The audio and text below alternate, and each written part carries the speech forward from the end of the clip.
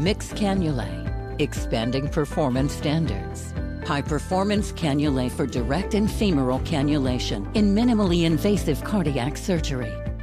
LivaNova's complete range of mixed dedicated products allow easy and reproducible procedures. The portfolio includes the sutureless aortic valve Perfusion,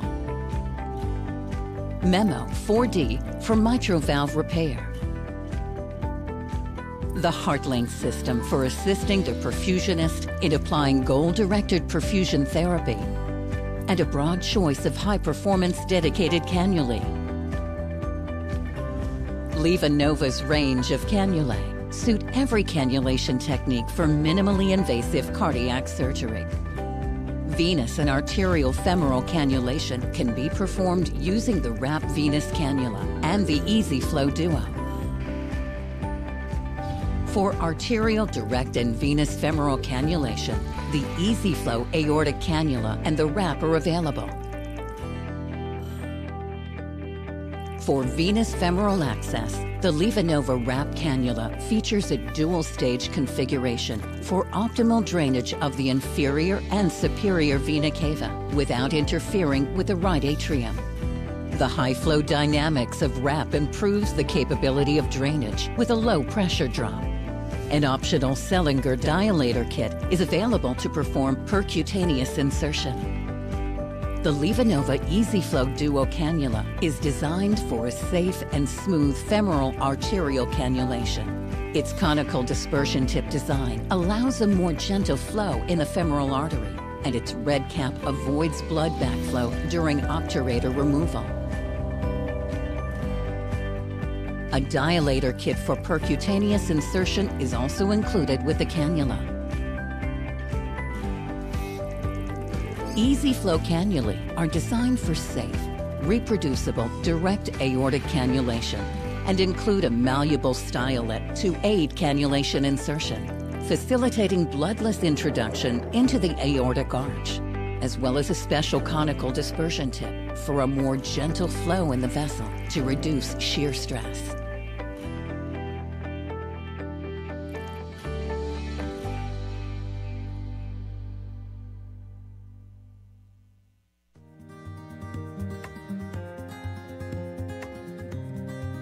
The point-of-care program at Huntsville Hospital is approaching its 20-year anniversary. As we began to grow as a hospital and provide more complex services to our community, the need for point-of-care testing became very clear in our organization. Many of our departments consider the EPOT device to be crucial to their ability to quickly move their patients from entry to the hospital to procedural room. It helps them monitor the patient's status during their procedures and post-procedure, so it's very integrated into our entire continuum of patient care. If you have any patient population where blood management is crucial, then a point-of-care device is very useful in those types of settings. It can provide a quick result on a very small amount of blood, and that is really important in some of our patient population. We are starting a new process where we're going to screen our patients on the floor for sepsis. The patient can look and actually feel okay. They will show us signs and symptoms of sepsis. So what we do when they show these signs, we get a lactate level. Lactic acid is a product of the sepsis cascade. So with sepsis, the inflammatory light switch goes on, the cascade starts churning, and unfortunately, once it starts going, we have to stop it. It will not stop on its own.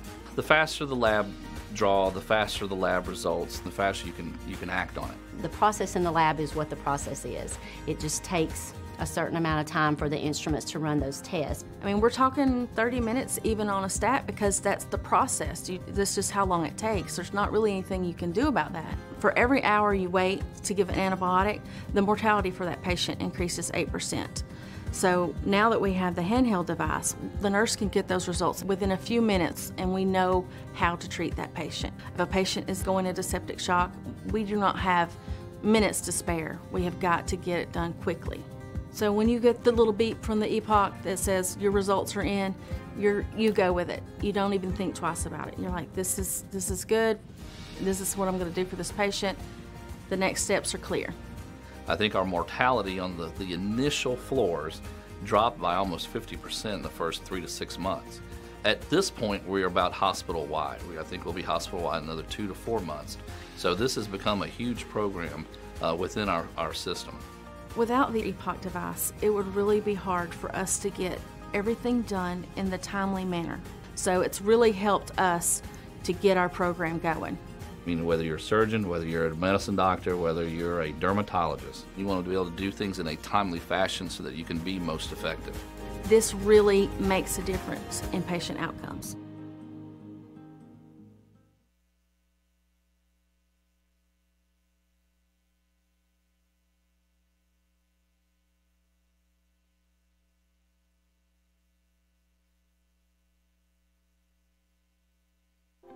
Like all perfusion professionals today, we are busy and frequently short-staffed. Does taking time off for a conference create a burden for your teammates? Has reimbursement for your continuing education dropped? Have you priced the cost of going to a meeting lately? Registration fees, airfare, transportation and parking, hotel, and meals out? This totals up to having an out-of-pocket expense of over $2,500.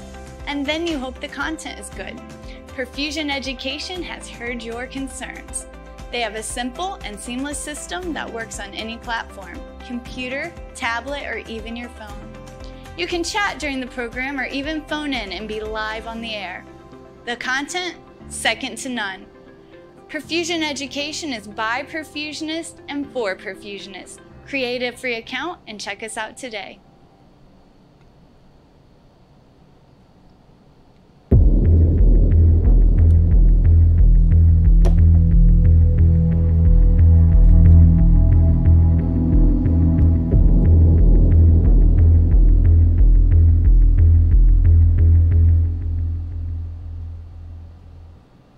And good afternoon, colleagues. How are y'all doing today? I'm Joe Basha, your host of PerfWeb, Perfusion Education, and we're welcoming you here today. Thankful that you're here. Appreciate you. First, go through my housekeeping notes, please, like I do every day, every show we do. Thank our sponsors, LivaNova and Siemens Diagnostics. Please check them out. They're very generous to us, and we can't bring you this kind of programming without them.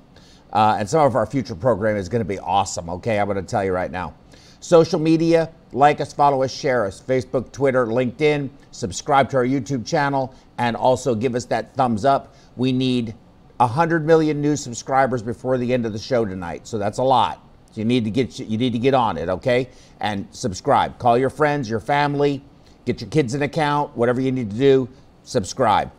Check out our website. If you'd like to be on our program as a faculty member, or you would like to do a case report, maybe talk about, just have a discussion, any of those things, any and all above. Or if you'd like to, of course, if you're an industry person, would like to be a sponsor, reach out to us at contact@perfusioneducation.com. The email address is right there. We will get back to you. We had some great callers the other night. We had somebody Facebooking, messaging us from Portugal. We've had somebody from Argentina. We had somebody from Saudi Arabia call in. We had a call in from California. And I'm making new friends. You know, this is hard. Going to meetings, you have that interaction face-to-face with people, but of course that's kind of on hold right now, and we all have to sort of accept that. I do think live meetings have to come back, and we are going to bring the New Orleans conference back. I'm just letting you all know in advance, in a new form, but it's going to be great, okay, because everything we do is great. That's just the way it is. But I think that online education is critically important, and we're finding more and more we're building a community of people, and we are going to find a way to bring us all together so that we can really get to know each other. And I think we can do this virtually. We're going to figure all of this out. Our call-in number, when you see this, phone lines are open. Dial that number, and you can be live on the air and ask your question, make a comment, whatever it may be. All right, I want to introduce everyone to one of our absolute strongest faculty members and somebody who's become a dear friend of mine, and we actually became friends off of this program. So John Ingram, a true colleague, a truly experienced perfusionist, somebody who's a master at his craft. Very, very smart. You're working right now on your master's, right? Is it master's or PhD? Well, it's going to be both. It's going to be both. I get done. So you're working. So you're still finishing your master's up. Then you're going to go to your PhD, and that's just outstanding, dude. I'm so proud of you for doing that. And you know, I don't mean this in a not so nice way, but at your age, the fact that you're still doing things, I think gives a lot of people hope that there's life after Geritol. So I don't know if you remember Geritol or not, but for those of you who don't know what Geritol is, you can look it up. All right. But John is I'm going to be talking about deep hypothermia circulatory arrest, and I'm only going to mention about pH stat and alpha stat. And then John is going to, in his presentation, elaborate significantly on those concepts of acid-base management, pH and alpha stat, when it comes to deep hypothermia circulatory arrest, because that's a topic unto itself. My topic, I would have to give a 2.5-hour lecture to cover it all, John. It's just too much information, frankly. So with that said, I'm going to just go ahead and dive right into my slides. John, if you see something, you want to stop me, you want to ask me a question, you want to make a comment, don't hesitate to just interrupt, okay? Because I think we do that with each other very well. There's a lot of strong synergy between each other, and so don't hesitate to do that, all right? Sounds good. Cool. All right, or if you see somebody ask a question on the YouTube, whatever it might be.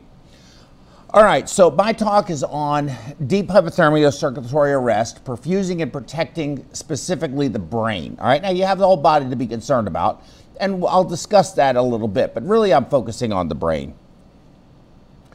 What are the indications? Well, deep hypothermia is most commonly used in elective complex aortic arch surgery where it is impossible to perfuse the brain through cerebral vessels using a standard CPB cannulation technique. DHCA, or deep hypothermia circulatory arrest, is also commonly employed in acute type A aortic dissections. And these are typically emergencies. These are typically cases we enjoy them when they're over and they're successful, but we dread them. Getting that call usually at 10 or 11 o'clock at night is usually when it occurs. So these are my old slides. Can you put up my new slides? These aren't the ones I sent you. Okay. Hey, everybody, can we take a 2-minute break? John, we can just talk while they pull up the right slides because it's not the right slide deck. Sorry for that delay. Let's see. So, John, how's the weather down in Orlando? Today we have a cold front. Yeah, that's not it. It's really strange. And we usually don't have cold snaps come through this time of year. Very strange. This morning it was probably in the low 60s, which to us is cold. Really? What's the temperature? Let me see what the third slide on that looks like. Or you have to go to WeTransfer and look. Well, it's funny what you were saying, because that type A dissection, there's never a good time to hear that. No, there never is. There's never a good time to hear that. Never a good time to hear it. Never. No. Nope. Nope. That's when your heart just sinks when you get that call. That's it. Now we got him. Yeah, I remember the worst day of my life. We did 3 of them in a row.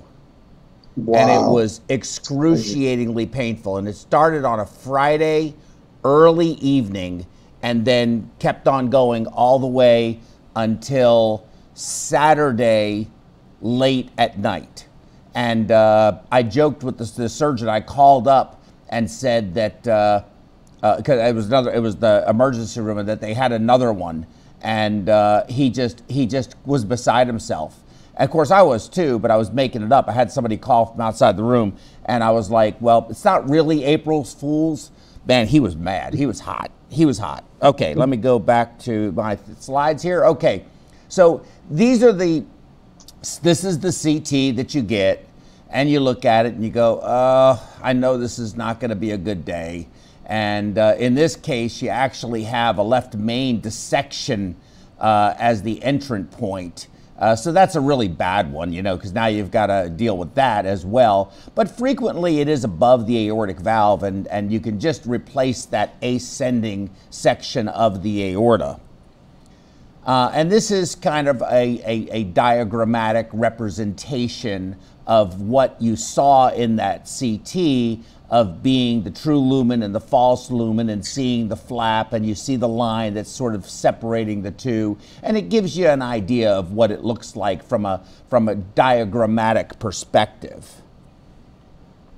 And this is the horrible on the left, which you see, and you see all of the blood that's in the false lumen. It's dark and it's probably clotted by now, and it's really bad. A lot of times with these patients, you open the pericardium up and you see blood in there too. But then on the right side, you see obviously what is the repair and so forth. So, you know, and that's to people that do this for a living, that makes a lot of sense. To people who don't do this for a living, they really don't know what they're looking at. But when you see that on the left, you know, there's a high pucker factor associated with that. So I wanted to put this diagram up because I think it really helps to illustrate why doing these kinds of cases are so difficult. And I took this diagram from online, and if you look, you'll notice that the heart is kind of missing, right? There's the superior vena cava, the inferior vena cava. You don't see the heart, and there's the aorta right there. So in normal bypass, the aortic cannula is put in somewhere in the aorta around here, just above the heart, and it perfuses the head vessels, and it perfuses down the body into all the organs and all that kind of stuff. But now they're going to cannulate down here in the femoral artery, and they're going to come up here, and they're going to cut this part of the aorta off. And then they're going to cut the part of the aorta off that has where the dissection started. So between the aortic valve and this spot, it's going to be wide open. Well, there's no access to clamp here. And if you did, your femoral artery is only going to still just perfuse up to that point, and you still have to worry about the head. And so if you see the arch vessels, there's the innominate, and you have the right carotid, and then you have the left carotid coming up over here. But I really want you to take note of how you have the jugular vein coming down and intersecting into this. And all of these vessels are connected way up here in the head by the capillary system. Now we think about it, we give antegrade and retrograde cardioplegia all of the time. If you have multivessel disease with tight lesions, giving antegrade cardioplegia doesn't do you a lot of good because you can't get the cardioplegia distributed. So you need to give it retrograde. When you do aortic valves, if you want to do, you either have to use direct coronary perfusers, or you can give it retrograde, and you actually see the cardioplegia coming out of the coronary sinuses. So perfusing retrograde will work in the heart. It will also work in the brain. So if it's going up the normal circulation, up the aorta and through the arterial system, it's antegrade. If it's going up the retrograde direction through the venous system, it will make its way through the brain and come back, draining back to the arterial system. So I just wanted to, even though it's very rudimentary for a lot of my colleagues, I still wanted to point that out because I think this diagram really explains very well what it is we're trying to do. So what are the other indications? Well, congenital aortic arch surgery, patients that have, let's say it's a porcelain aorta. Pulmonary thromboendarterectomy is very common, and that's a big operation requiring deep hypothermia circulatory arrest. Tumors invading the vena cava, especially renal cell carcinoma tumors, can be a real difficult thing to clear out without circulatory arrest. Complex AV malformations, gigantic cerebral aneurysms, and surgery to head and neck vessels. So there's various different reasons, but my focus is really on type 1 dissections, because those are the cases, because most of the time, if you're going to get a case, you're not going to do a procedure that is planned from a congenital deformity or something like that at a community hospital, they're going to go to a medical center or be referred to one that does aortic surgery all the time. What you're going to get are type 1 dissections. That's what you're going to get. So what is the conduct of perfusion for deep hypothermia circulatory arrest? You got to do a really good pre-op assessment. You want to figure out your cannulation strategy. For CPB, femoral arterial return and a standard venous, or do you want to use a VFem type of thing and do a femoral venous cannulation? Either one will work and work fine. I prefer they put just a big right atrial IVC cannulin, double basketed system, or a two-port drain system to really get good drainage, because I don't want the heart stuffed at any time, and then add an extra SVC line. I like a 22 French, and you have to make sure, and I'll show it to you later, where they put tapes around it. Now we'll talk about that a little bit.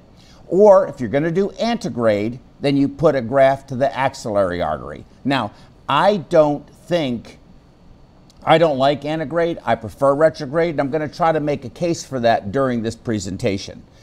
Also, temperature management is of utmost importance. It has to be at least 2 sites. I personally prefer the bladder and esophageal, but you can use the rectal, you can use the nasopharyngeal, but I strongly discourage nasopharyngeal. That's why I put a line through it, because I think that can be altered and be inaccurate based on a lot of other factors, including ambient air and other factors like that. I just don't think it's deep enough. So cooling and arrest. Venous return and arterial outflow gradient should not exceed 10 degrees centigrade. Packing the head in ice or using a head cooling device, they have those, is also very helpful to keep from convectively warming it up, depending on the room temperature and what's going on at the time. Use of neuroprotective pharmacologic agents need to be given before circulatory arrest for obvious reasons. You can't circulate it if you're on circ arrest. So you really need to make sure you time these things properly. And cooling shouldn't be done in a hurry. Cooling should take time, because you want to make sure you get very even cooling of the brain and the surrounding tissue, which will eventually start to distribute heat back into the brain where you don't want it to be. So having that brain really at the right temperature is going to make an enormous difference. Some of the pharmacological neuroprotective strategies that we have are, of course, sodium pentothal or thiopental. Decreases cerebral blood flow, however. It has myocardial depressive effect, and it can be responsible for delayed wakening. So you have to remember that. Now, it will lower the cerebral metabolic rate for oxygen significantly, just like propofol will, but it has those other side effects. It does decrease CBF. So does propofol. It also decreases cerebral blood flow. But the evidence as to whether these pharmacologic adjuncts to cerebral protection actually work is lacking. And so you have to sort of use your judgment there. I think it still makes sense, but I like the old sodium pentothal. It worked. We had very good success with it. When you use corticosteroids to control inflammation, which it does very well, you have much more difficulty with glycemic control because it causes the blood sugar to go up. Volatile agents, such as your what we talked about yesterday with the desflurane and your anesthetic gas on the pump, those actually decrease the cerebral metabolic rate for oxygen. So those are very good for neuroprotection, your volatile anesthetics. They decrease the CMRO2. So let's take a look at these in a little more depth if we can.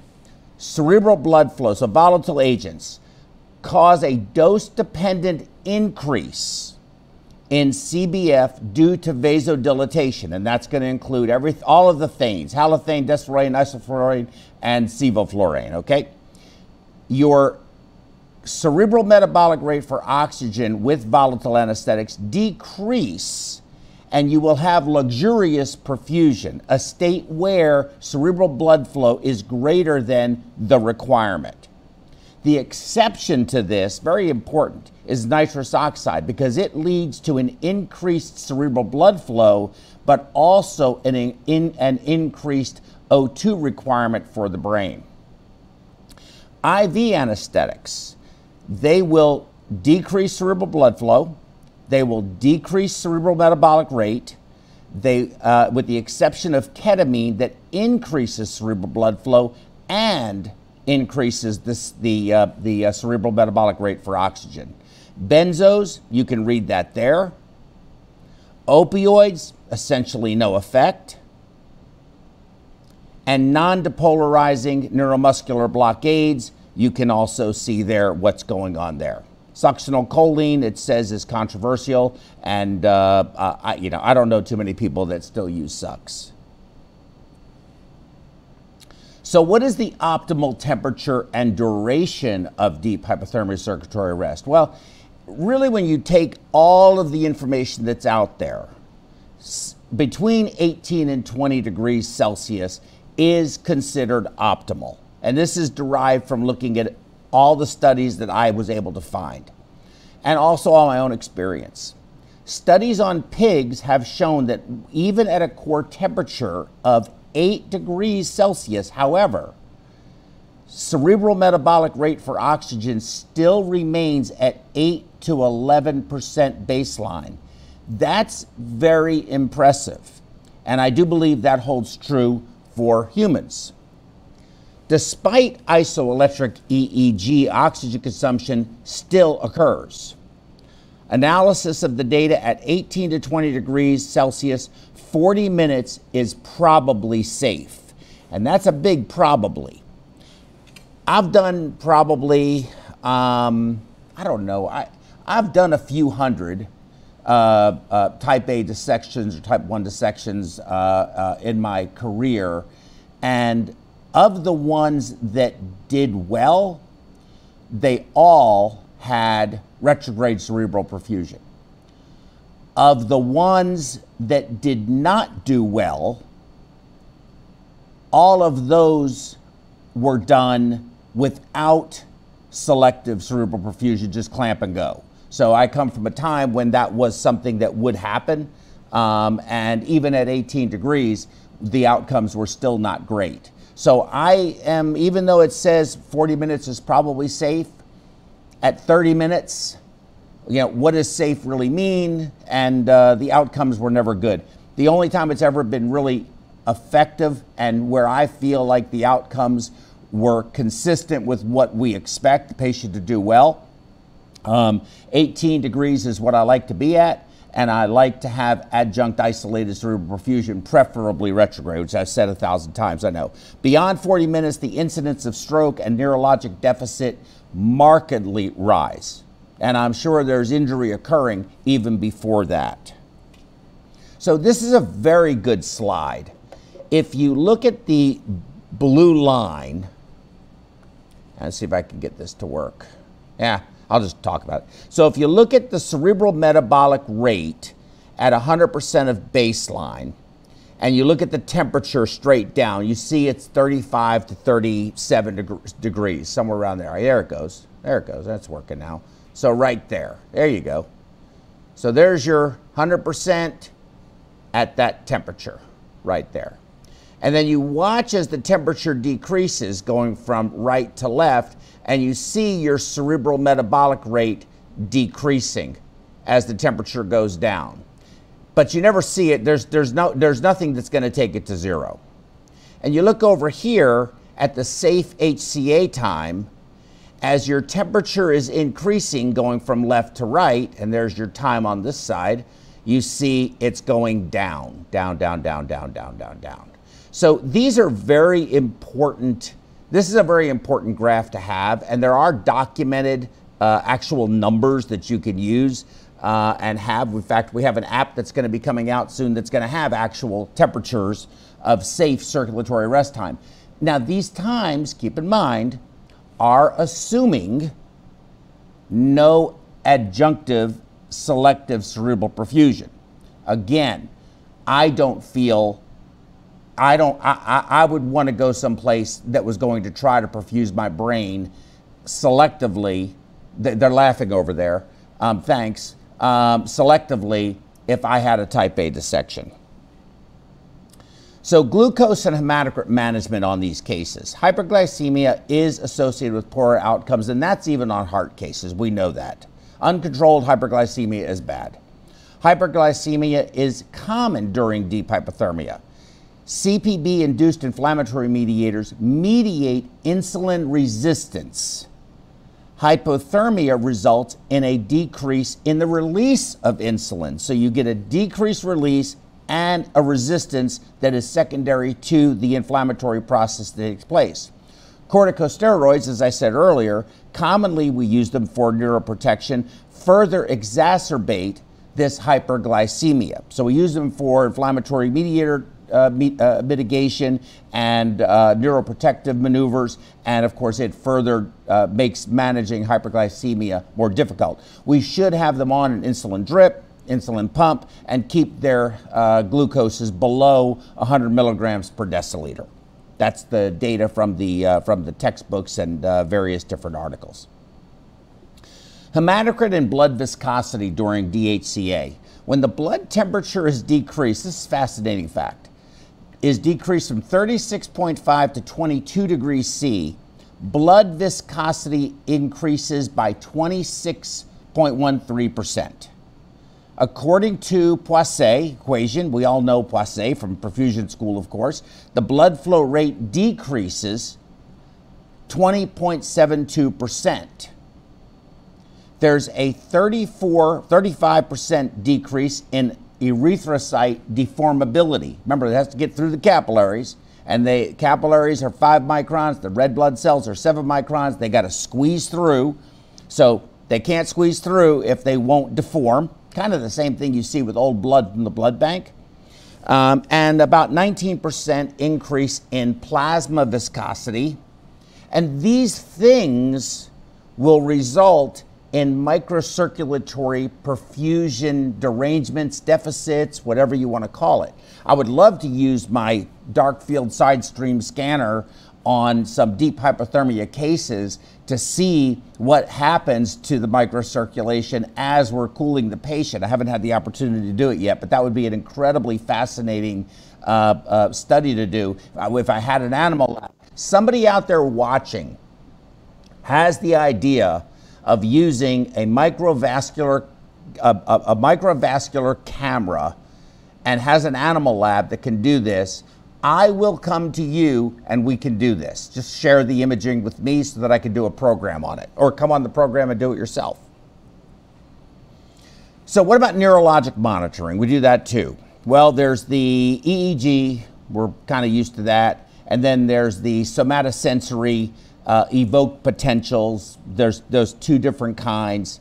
There's oximetry, which you can measure the jugular bulb or jugular venous bulb oxygen saturation, which is kind of like the Rivers catheter that is in the superior vena cava, as just above the abdominate. And it measures the saturation of the venous return saturation coming from the top of the body, which just uses more oxygen.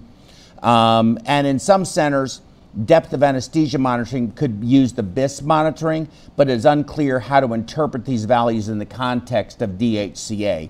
I don't think the BIS monitor, I think it's very good for knowing if your patient is under anesthesia and under a certain number where the likelihood of having any kind of awareness or recall is diminished to a point of acceptability. For this, I don't think the BIS monitor makes any sense given how the BIS monitor works. But what are the advantages and limitations? Well, EEG, you can read the advantages and you can read the disadvantages. The somatosensory evoked potential. You can see its advantages and its disadvantages. The jugular bulb, SJO2, you know, that's kind of makes sense because if you use retrograde cerebral perfusion, it's going to be great. But I think it would be a good tool for standard cardiopulmonary bypass to know what your upper body SVO2 was. And then you have NIRS, of course, which is the what do you call it? What do you call that thing, John? Do you remember? They have several of them out there. It's the infrared spectroscopy, but they have the foresight. Yeah, there's foresight. The other one is called the NIRS, isn't it? No, I don't know. I don't remember. There's foresight and something else, CASMED or something. I don't know. But nevertheless, you know, you have those. But those are going to be, I think they're going to have, besides the limitations that they point out, I just don't think we can say it's really measuring brain saturation, and therefore, if you have it, I think you have to consider the values, but I think that you have to consider the values with some level of skepticism and validate it with other things. I think if you have a gross imbalance from a baseline, I think you need to make an adjustment, but to rely on it independently and solely, I'm uncomfortable with.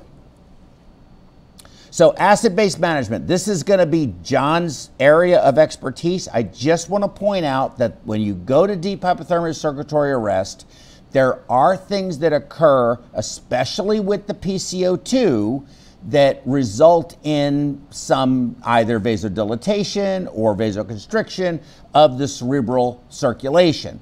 And so you can see here the ABG is corrected for the patient's temperature, or the ABG is not temperature corrected. Basically, the two things, the difference between pH stat and alpha stat. But John is going to go into it in much more depth, so I'm going to breeze right over it. Now, here is an example, and it's a very good diagram.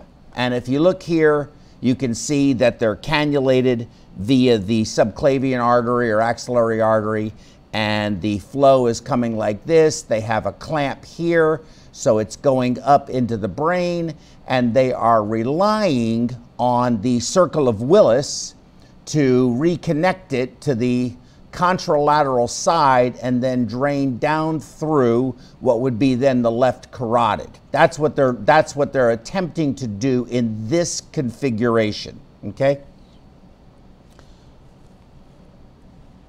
In this configuration, what you see is the blood is being perfused up the, there it is, up the IJ, up the SVC and the jugular.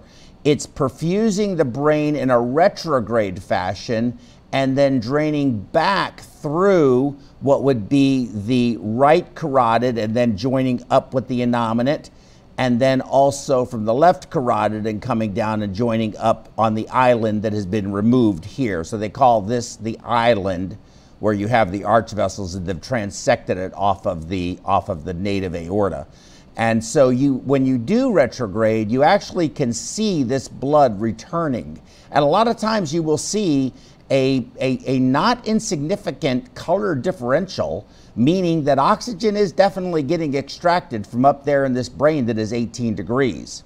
It's also a question of, should you keep your temperature while you're perfusing retrograde, keep your heater cooler on at 18 degrees? Of course, I believe, yes, of course you should. You should keep that brain as cold as possible. Then the question is, should you keep your volatile anesthetics on?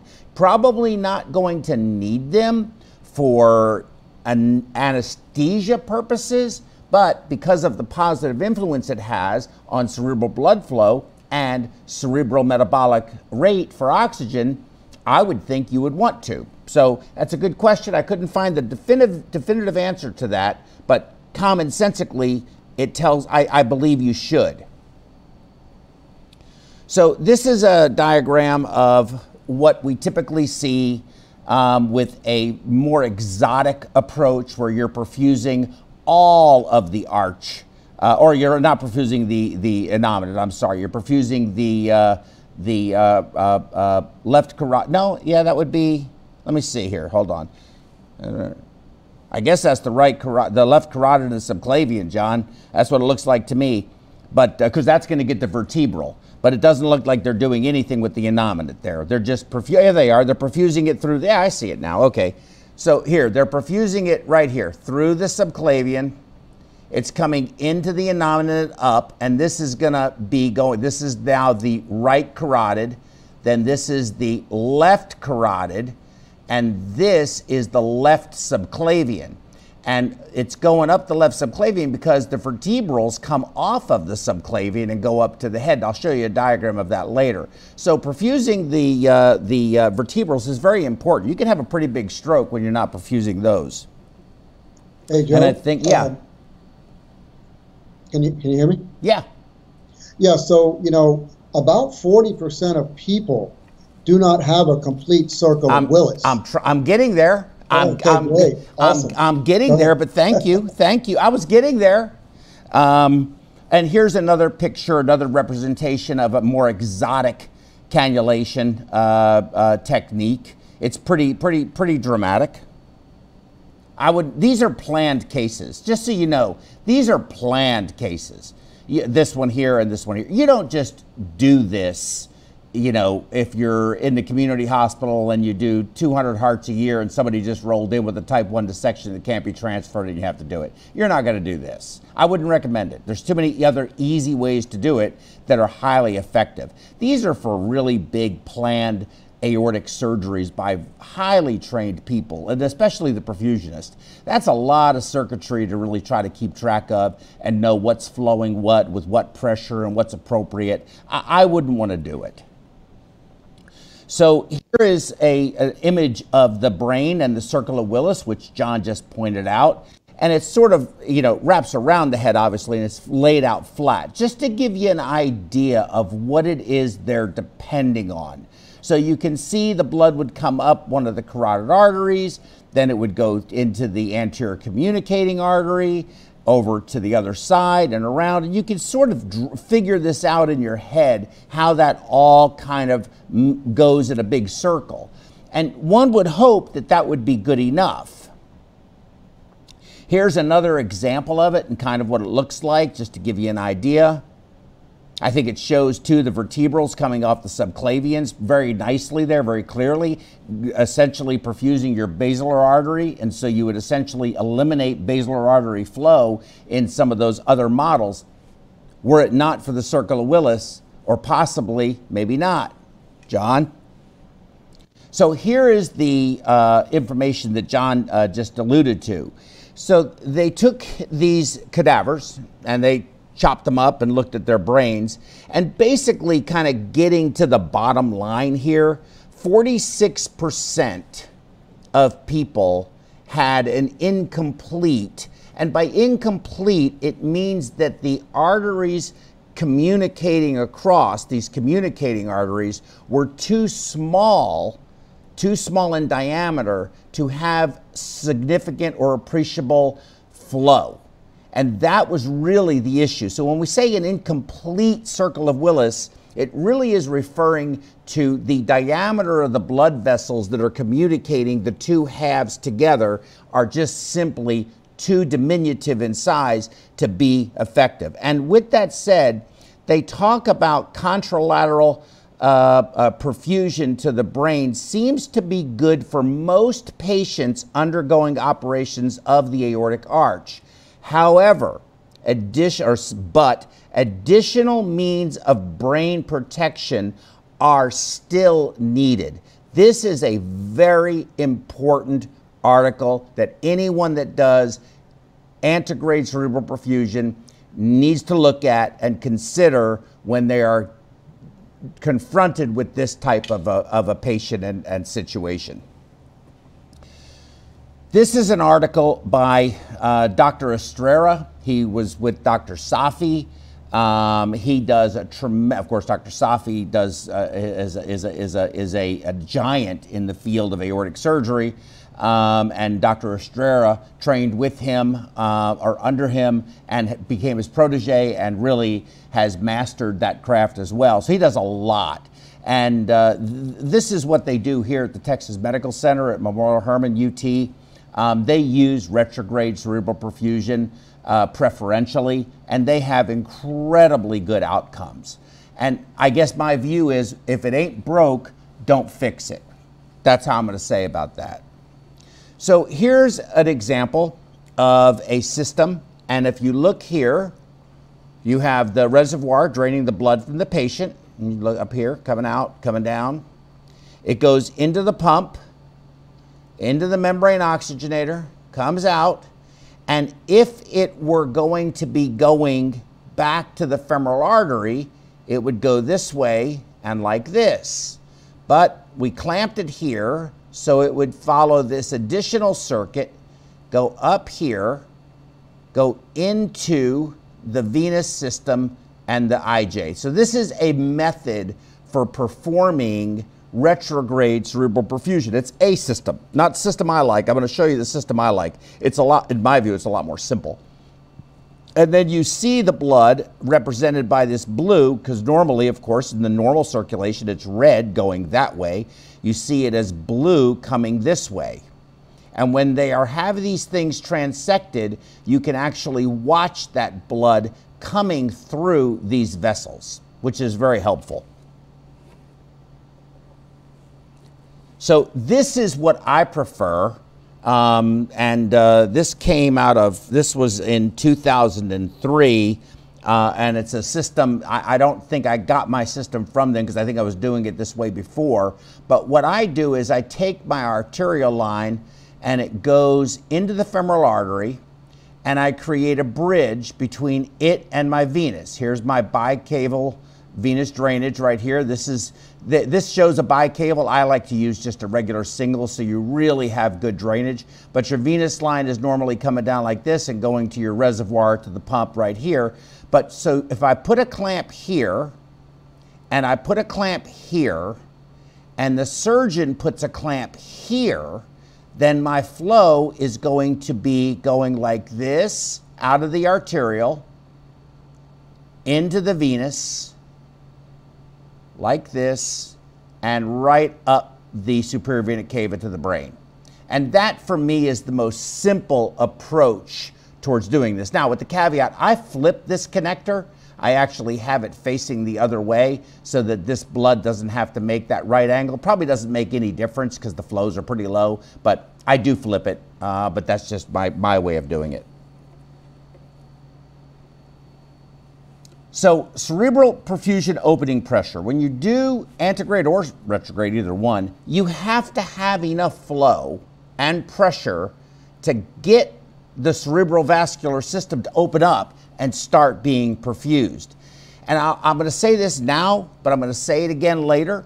If you have TCD, it makes doing these operations a whole lot easier because you can actually see the middle cerebral artery and know whether or not you have good flow. Okay, so you need it to have an evenly distributed perfusion to the brain. Normal brain blood flow is between 700 and 900 mLs, or 50 to 55 mLs per 100 grams of brain matter, and the brain weighs about 1,300 grams on average, or it's 15% of your cardiac output. So you can figure it out from all of that. When we first go on, I like to drive the pressure up to between 60 and 70.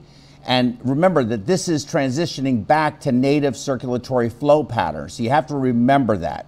Maintain it at about 40 to 50. Now, some say 25, but the cases that I've done, and I've done a couple of hundred of them, and of the last, let's say 50 that I did, I kept the pressure between 40 and 50 with a flow rate of about 400 to 500 milliliters per minute. I was able to easily visualize the blood coming back through the arch vessels, and it was really pronounced. It's real obvious that you have flow. Again, I do think TCD would be an extremely valuable tool. I wish we used it more frequently. I wish it was more available to us. I wish it was more common. I wish that there wasn't so many turf wars up at the head of the table. I wish it was just something we accepted to do, kind of like doing, putting an ET tube in somebody that's going to be under general anesthesia. I do believe luxurious flow is better to a point, I think you can be excessively luxurious and end up with a lot of edema. I think you need to be really careful about maintaining your osmotic pressure, your oncotic pressure, your electrolytes, your PCO2. You really, when you go on cerebral perfusion, you're on circ arrest and you're on selective cerebral perfusion, you still need to monitor your blood gases. You still need to look at what's going on with your electrolytes and your metabolites in that blood, because that is what is going straight to the brain. Monitor gases, acid-base status, cerebral perfusate, maintain normal physiologic balance, and that's very important. You want to keep the COP normal. You do not want the brain to be being perfused with a grossly hypotonic, or not hypotonic, rather, hypooncotic fluid that is going to third space into the brain and cause a lot of brain edema. So you've really got to be cognizant and cautious of that. Rewarming. Rewarming after completion of the portion of the surgery that requires deep hypothermia, and they time this so that they're able to do the distal anastomosis first, and then what they'll do is fill that and clamp it with enough length that they can do the proximal, and then you can go back on native circulation and start very slowly your rewarming process. And then they do the proximal portion of the anastomosis just under normal perfusion. So that's how they time these things out. This is, though, very important. You need to maintain your temperature where you had it, like 18 degrees, when you return to native circulation for about 10 minutes so that you can reperfuse the CNS. That's very, very important. If you don't do that, then you're going to have this great temperature differential that's going to jump up real fast over here, and you're going to have a problem over there, and you're not going to want that to happen. Maintain your arteriovenous temperature gradient at less than 10 degrees centigrade. Warming must be slow and usually limited to a half a degree per every 2 minutes. Rewarming times of 90 minutes should be expected. You do a type 1 dissection, you do a brilliant operation, you had a great perfusion run, and you rush warming the patient because everybody wants to get out of the room, and the patient has a stroke because you rewarmed them too fast. What the heck have you done? You got to take your time. Don't exceed a blood temperature of 36.5 degrees. It will severely exacerbate any neurologic injury that may have occurred from embolization, from whether it be particulate or air, or from just a bad distribution of flow to just one area of the brain. So you want to be very careful about how you rewarm the patient and not go over 36.5 degrees. And also plan to aggressively treat hypothermic-induced coagulopathy. Now, I'll tell you, back in the days of Trasolol, we did these cases, they were chip dry. Trasolol really did work. But of course we don't have it anymore, so it's really kind of a moot point.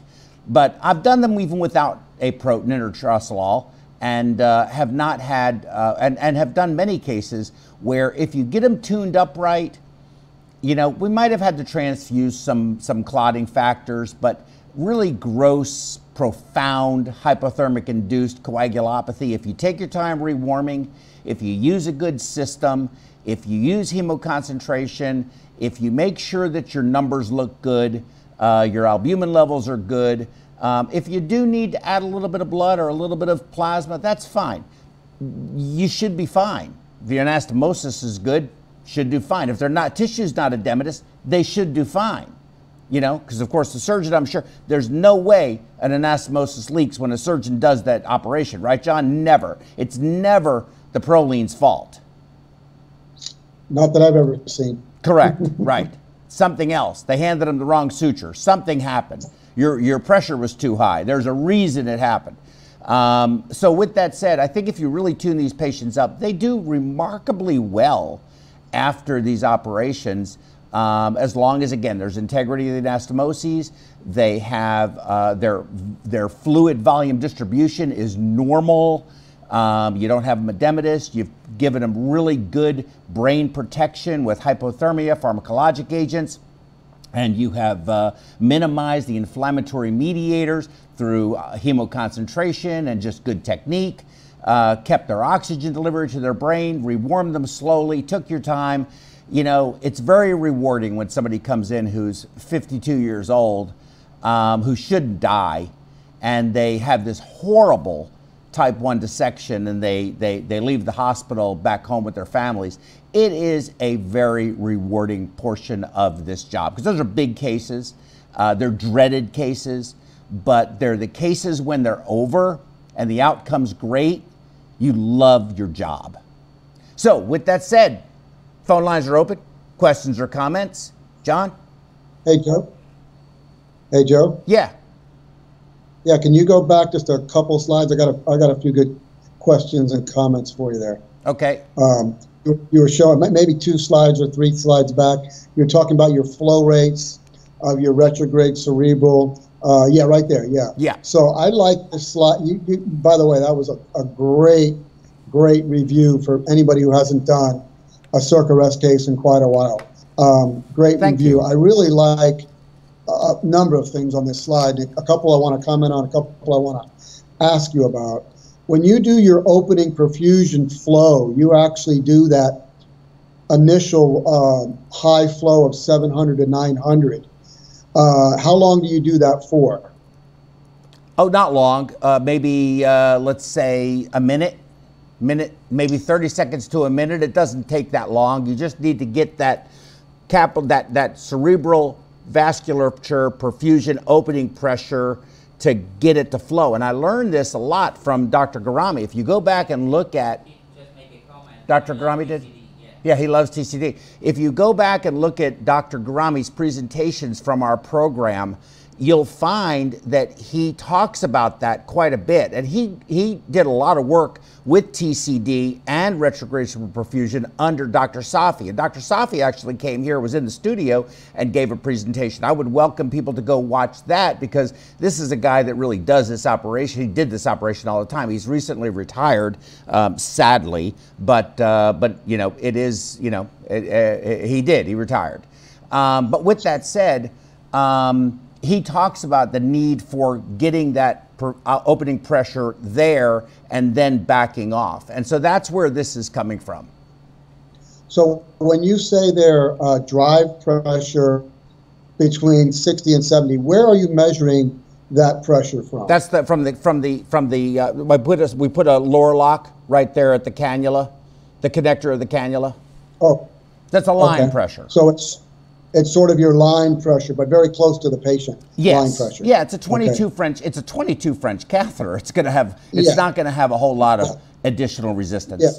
Well, I didn't know if it was monitored way back closer to the pump, or if you had some type of catheter in the SVC that you were using. I was just curious about that. No, that's such a that is such a good question. You know let me just. Go ahead. Wait, John, before you go any further, let me say that, because that was a very good point. What I like to do is take that line, there's a lower lock on it, put the monitoring line. It goes to anesthesia, so I can see it on the monitor. I want it to be a zeroed line that I know I can rely on that pressure, and I want to be able to watch that line throughout the course of the procedure. So that's the technique that I use. I didn't put that in here, but since you brought it up, I wanted to make that point, because it's an important point. And another thing, so you know what's surprising, and you touched on this a couple times earlier in the lecture, but I want you to stay on this slide though for that. And that is, we noticed the same thing back in the day when we first started doing retrograde cardioplegia. It was really surprising how dark the surgeons would see that blood coming back up through the coronary arteries. And I suspect your comment with regard to this has to do with that same thing.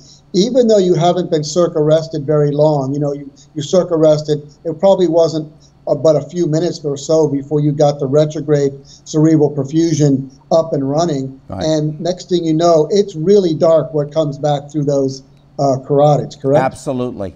Absolutely. Yeah. Absolutely. You're 100% correct. And we continue to see, even at 18-degree perfusate temperature, the blood going in at 18, we continue to see a relatively easy color difference throughout the course of the procedure. Now, the first short period of time, it is dramatic, but it does improve. It just looks more normal. Maybe it's a little bit brighter than what you would see, for for somebody who's just walking around like I am now. But there's a definitive color difference, and there's no doubt in my mind that there is oxygen being extracted by that brain at 18 degrees. And that's got to be reassuring that it's actually occurring at that cold of a temperature. The other thing I would comment is the thought, and I've been asked this before, well, doesn't some of the blood, when you're doing this retrograde cerebral, the way you're doing it up the SVC, doesn't some of this blood go down the arm? And the answer to that is no, because of the valves that are in your arms. Fortunately, your one-way valves in your veins. Correct. Yeah, that is correct. So you don't need to. Now that brings me to my other point, which was you did show a little bit on cannulating the axillary artery. I don't know if you've ever done an entire perfusion run by cannulating through the axillary artery, and I have, and it was very, very high pressures that we had to run for whatever particular reason. Well, I don't know if you've ever experienced that. Yeah, John, and I think you're 100% right. I know there's a debate about whether or not the brain is adequately perfused retrograde, or if it's superior through its normal circulatory route. So, from my point of my thinking is, it isn't normal if only one head vessel, or the right carotid, is being perfused. So that's not normal, because the left is normally perfused also, right? The innominate gets perfused, the right carotid, and the left carotid, and the left subclavian. So we're only going to perfuse one. So to say it's more natural, more normal, is counterintuitive to me. There's nothing normal about this. It'd be like me going in and just clamping one of your carotids off. I don't think you're going to be very happy with me if I do that. But then to understand that 46% of the population, more female than male, by the way, have an incomplete circle of Willis, one that is not truly functional.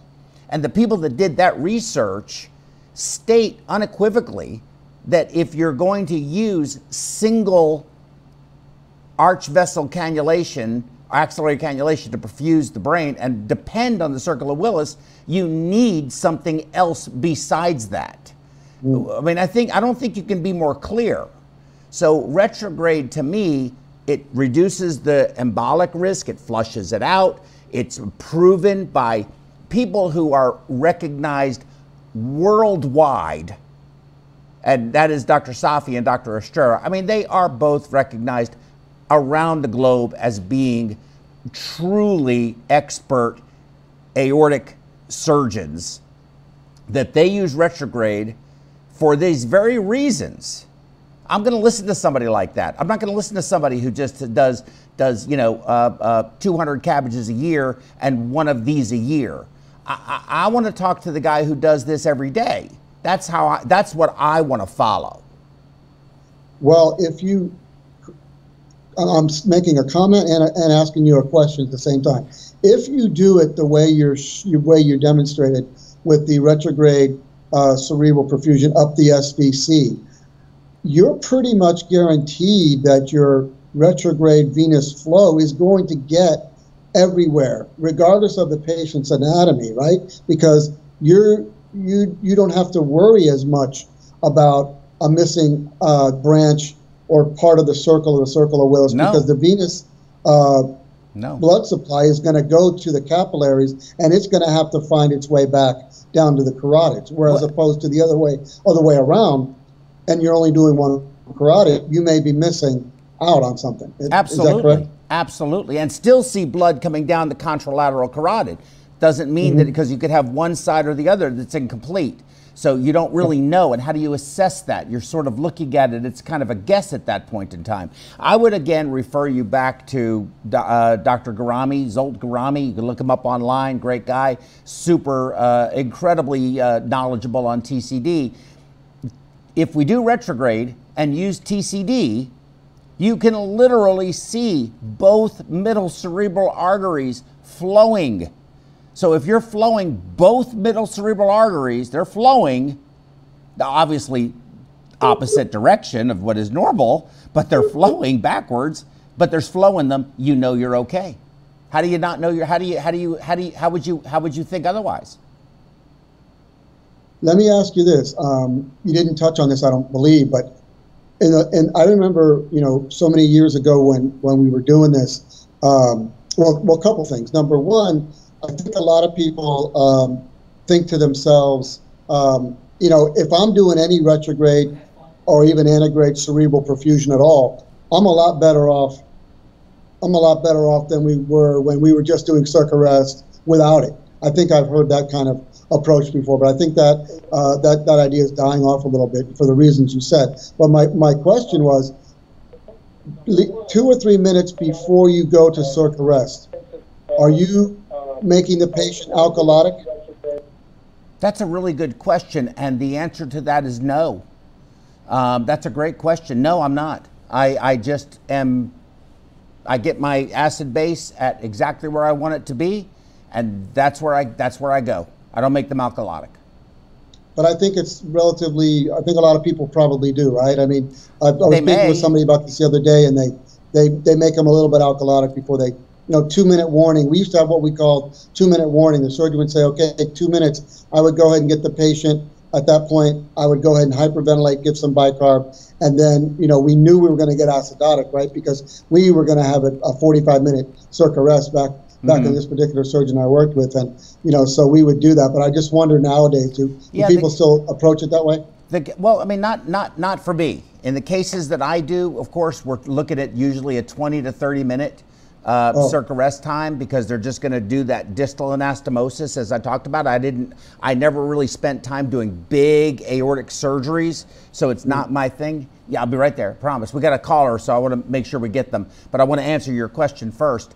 I think that, an amp of bicarb or even a 2 amps of bicarb and breathing off some CO2, I think that's counterintuitive to blow off the CO2. I don't think that's a smart thing to do at all, because I think CO2 is going to constrict cerebral blood flow, and when you drop it like that, so I don't think that makes sense. I think making them more alkalotic shifts the oxyhemoglobin dissociation curve and reduces the oxygen release to the tissue, which I don't want to compromise. So for me, I don't think that makes sense, but there could be good reason for it for people who do longer circ arrest times. I'm talking 20 to 30 minutes. And sometimes even less than that. We spend way more time cooling and way more time warming, but these people leave looking like my snowman with a smile on their face and not out of a pine box. So I'm happy with that. If that answers your question. But go ahead and take your call. Be interested to see what the caller says. Yes, sir. You're on the air, or ma'am? Yes. This is not ma'am, but I heard my name on Facebook. This is hey, Dr. Garami. Dr. Garami just called. So talk to us, Doc. Yeah, what's right? Well, FBI just reported that my name was heard on Facebook, and I just had to call in, man. Yeah, congratulations for the great program. And I just wanted to add one really crucial detail with the retrograde RCP experience we had. So when TCD was showing the capillary opening pressure, I think you have to go open over like 40 mercury millimeter pressure gradient. What's the difference between arterial and venous side? So we started with, instead of 500 cc per minute, a little bit higher. We started 600, no flow. 700, no flow. 800, I see a flow. No, we can go back to 500. So I think what was crucial is that we could identify a capillary opening pressure, and after that, because we were afraid of the edema as well, that on the venous side we perfuse too much flow. So we able to bring it down to 500, and sometimes it was even less than 500. What was really crucial, I think, what we learned in the beginning, that the stupid TCD has some wall filter, and the flow sometimes was so minimal that it was really filtered out. Yes. And what we were focusing, that we're trying to flow a similar flow velocity, what we saw during the cooling down part. So we could almost match on the retrograde cerebral perfusion what was we were flowing antegrade fashion. And we did very few cases with Dr. Safi and Dr. Estrella with antegrade cannulation. Another finding, I think, from the surgeon was that it was extremely busy because you have a cannula on an operating field. While do you do the retrograde cerebral perfusion, the operating is quite open. Those cannulas are not obstructing your views. And I think you mentioned, Joe, for me, the most important part is you are preventing embolization. And from the literature, what I saw the first time they used the retrograde cerebral perfusion, and in Japan, incidentally, they pumped the patient with air. And what they wanted to do is de-air the patient. This is how the retrograde cerebral perfusion was used the first time. And I thought that this is what we can show with the DCD, and I think the DCD had a good value of also after you done the operation, the proximal anastomosis, and you completed everything. During the warm-up, as you said, you don't want to do really fast warm-up because that's the hyperemia. Yes. So when from the cold you're warming up, I think the TCD value, what we are using today, is double the velocity. That will show hyperemia flow, so the brain is really stunned, unable to really auto-regulate. Auto-regulation for that flow. So the double velocity was our guidance for the warm-up, but also for the antegrade flow as well. Very interesting. Congratulations for your program, and I just would like to say keep educating us because I think it's very helpful. And spread the news about TCD because I think every operation should be monitored with TCD. And stay safe, man. You too, sir. And thank you so much for the kindness of your call. And I agree with you. TCD is something that needs to be more in the mainstream and not something that is used only in selective academic centers. It really does need to get out into the community world because it does bring a tremendous amount of value. I agree with you 100%. Would like to get you back on the program maybe one day. Sure. I just need to finish my quarantine with my COVID shit, and I'll be happy to back on the podium. Okay. Otherwise, we can do remotely. Well, I'm going to I'm going to have the New Orleans conference again, so I expect to see you there. I will see you in New Orleans for sure. All right. Bye-bye, sir. Thank you. Bye. See you guys. So, John, I think he answered the questions that you had, I hope. And I was wondering if, with your permission, if we could take maybe a short 2-minute break. Maybe, or how much time do we need? 6 minutes. So we're going to take, could we take a 6-minute break and then come back and do your slide deck? That'd be perfect. That'd be great. That'd be great. Thank you, John. Thank you so much. We'll be back in 6 minutes, okay? So don't go too far. Thank you all. 6 minutes.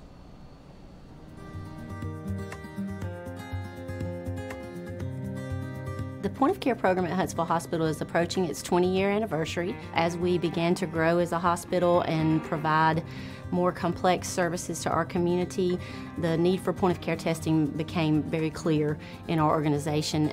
Many of our departments consider the EPOT device to be crucial to their ability to quickly move their patients from entry to the hospital to procedural room. It helps them monitor the patient's status during their procedures and post-procedure, so it's very integrated into our entire continuum of patient care. If you have any patient population where blood management is crucial, then a point of care device is very useful in those types of settings. It can provide a quick result on a very small amount of blood, and that is really important in some of our patient population. We are starting a new process where we're going to screen our patients on the floor for sepsis. The patient can look and actually feel okay. They will show us signs and symptoms of sepsis. So what we do when they show these signs, we get a lactate level. Lactic acid is a product of the sepsis cascade. So with sepsis, the inflammatory light switch goes on, the cascade starts churning, and unfortunately, once it starts going, we have to stop it. It will not stop on its own. The faster the lab draw, the faster the lab results, the faster you can act on it. The process in the lab is what the process is. It just takes a certain amount of time for the instruments to run those tests. I mean, we're talking 30 minutes even on a stat because that's the process. That's just how long it takes. There's not really anything you can do about that. For every hour you wait to give an antibiotic, the mortality for that patient increases 8%. So now that we have the handheld device, the nurse can get those results within a few minutes, and we know how to treat that patient. If a patient is going into septic shock, we do not have minutes to spare. We have got to get it done quickly. So when you get the little beep from the epoch that says your results are in, you go with it. You don't even think twice about it. You're like, this is good. This is what I'm going to do for this patient. The next steps are clear. I think our mortality on the initial floors dropped by almost 50% in the first 3 to 6 months. At this point, we're about hospital-wide. I think we'll be hospital-wide another 2 to 4 months. So this has become a huge program within our system. Without the epoch device, it would really be hard for us to get everything done in the timely manner. So it's really helped us to get our program going.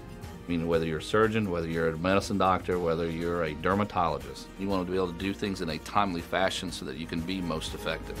This really makes a difference in patient outcomes.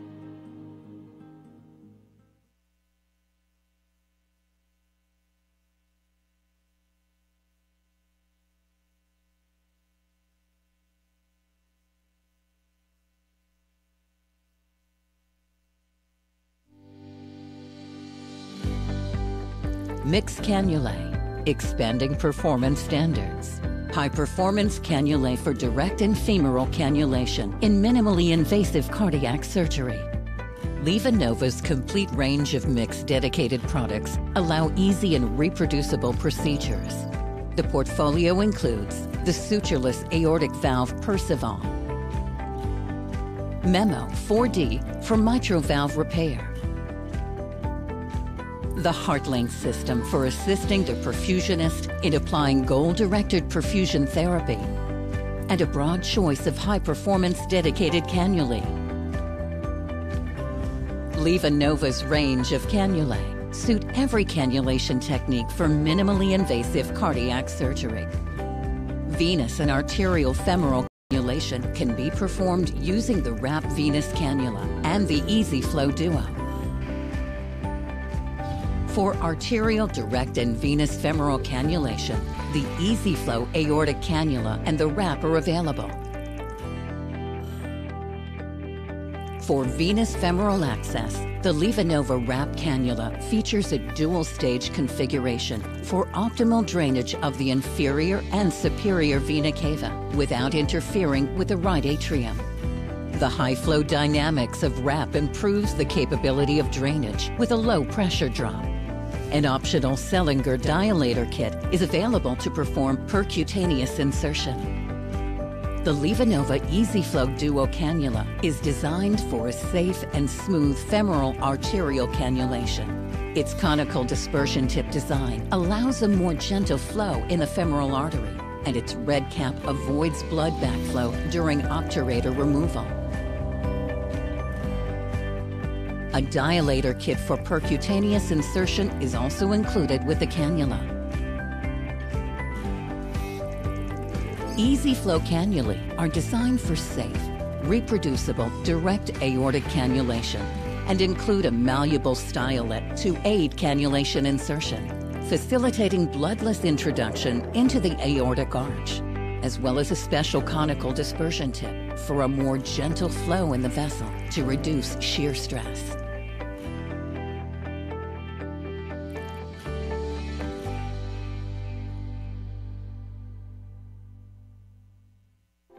Like all perfusion professionals today, we are busy and frequently short-staffed. Does taking time off for a conference create a burden for your teammates? Has reimbursement for your continuing education dropped? Have you priced the cost of going to a meeting lately? Registration fees, airfare, transportation and parking, hotel, and meals out? This totals up to having an out-of-pocket expense of over $2,500. and then you hope the content is good. Perfusion Education has heard your concerns. They have a simple and seamless system that works on any platform, computer, tablet, or even your phone. You can chat during the program or even phone in and be live on the air. The content, second to none. Perfusion Education is by perfusionists and for perfusionists. Create a free account and check us out today.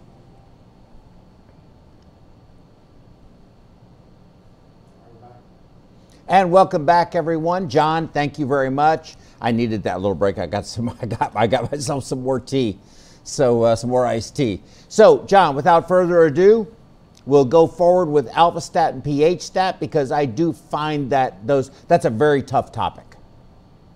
Well, your lecture was a perfect lead-in. I was really impressed with the foundation that you kind of laid with this. With your lecture, I wasn't expecting it to be so perfect. So hopefully we can learn a few things. It's not my most strong suit as well. I'm not a pediatric perfusionist. This applies a little bit more towards the pediatric guys and gals.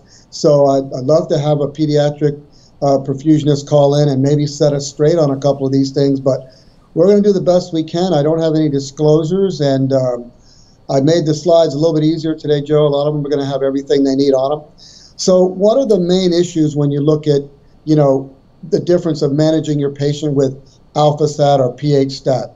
Well, we have stroke, cerebral, and cardiac dysfunction are common after, like you were saying, Joe, after complex cardiac surgery using hypothermic bypass and cardiac surgery using deep hypothermic circulatory arrest.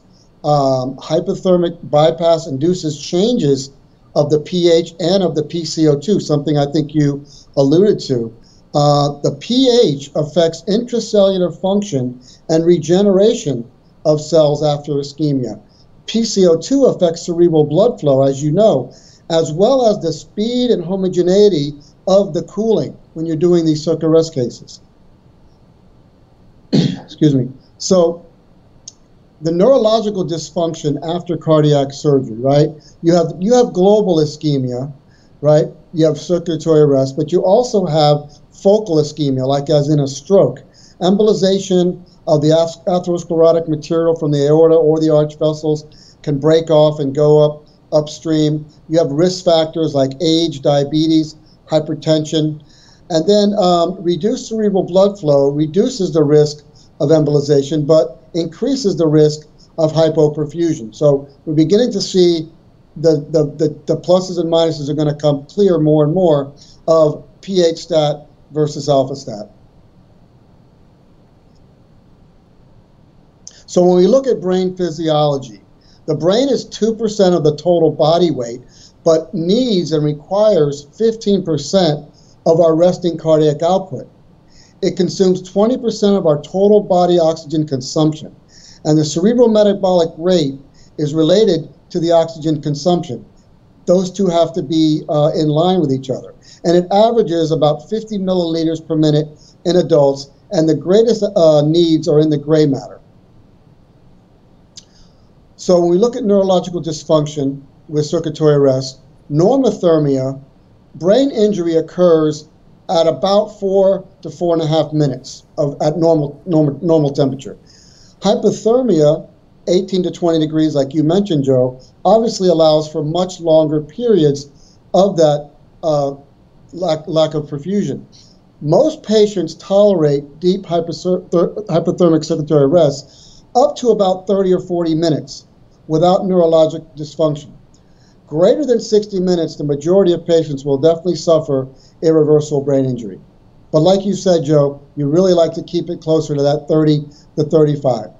So if we look at our cerebral metabolic rate and how it drops in proportion with hypothermia, here's a slide, and I put here in red 37 degrees along the bottom, and the cerebral oxygen consumption along the y-axis is about 1 milliliter per 100 grams per minute of cerebral brain mass at 30.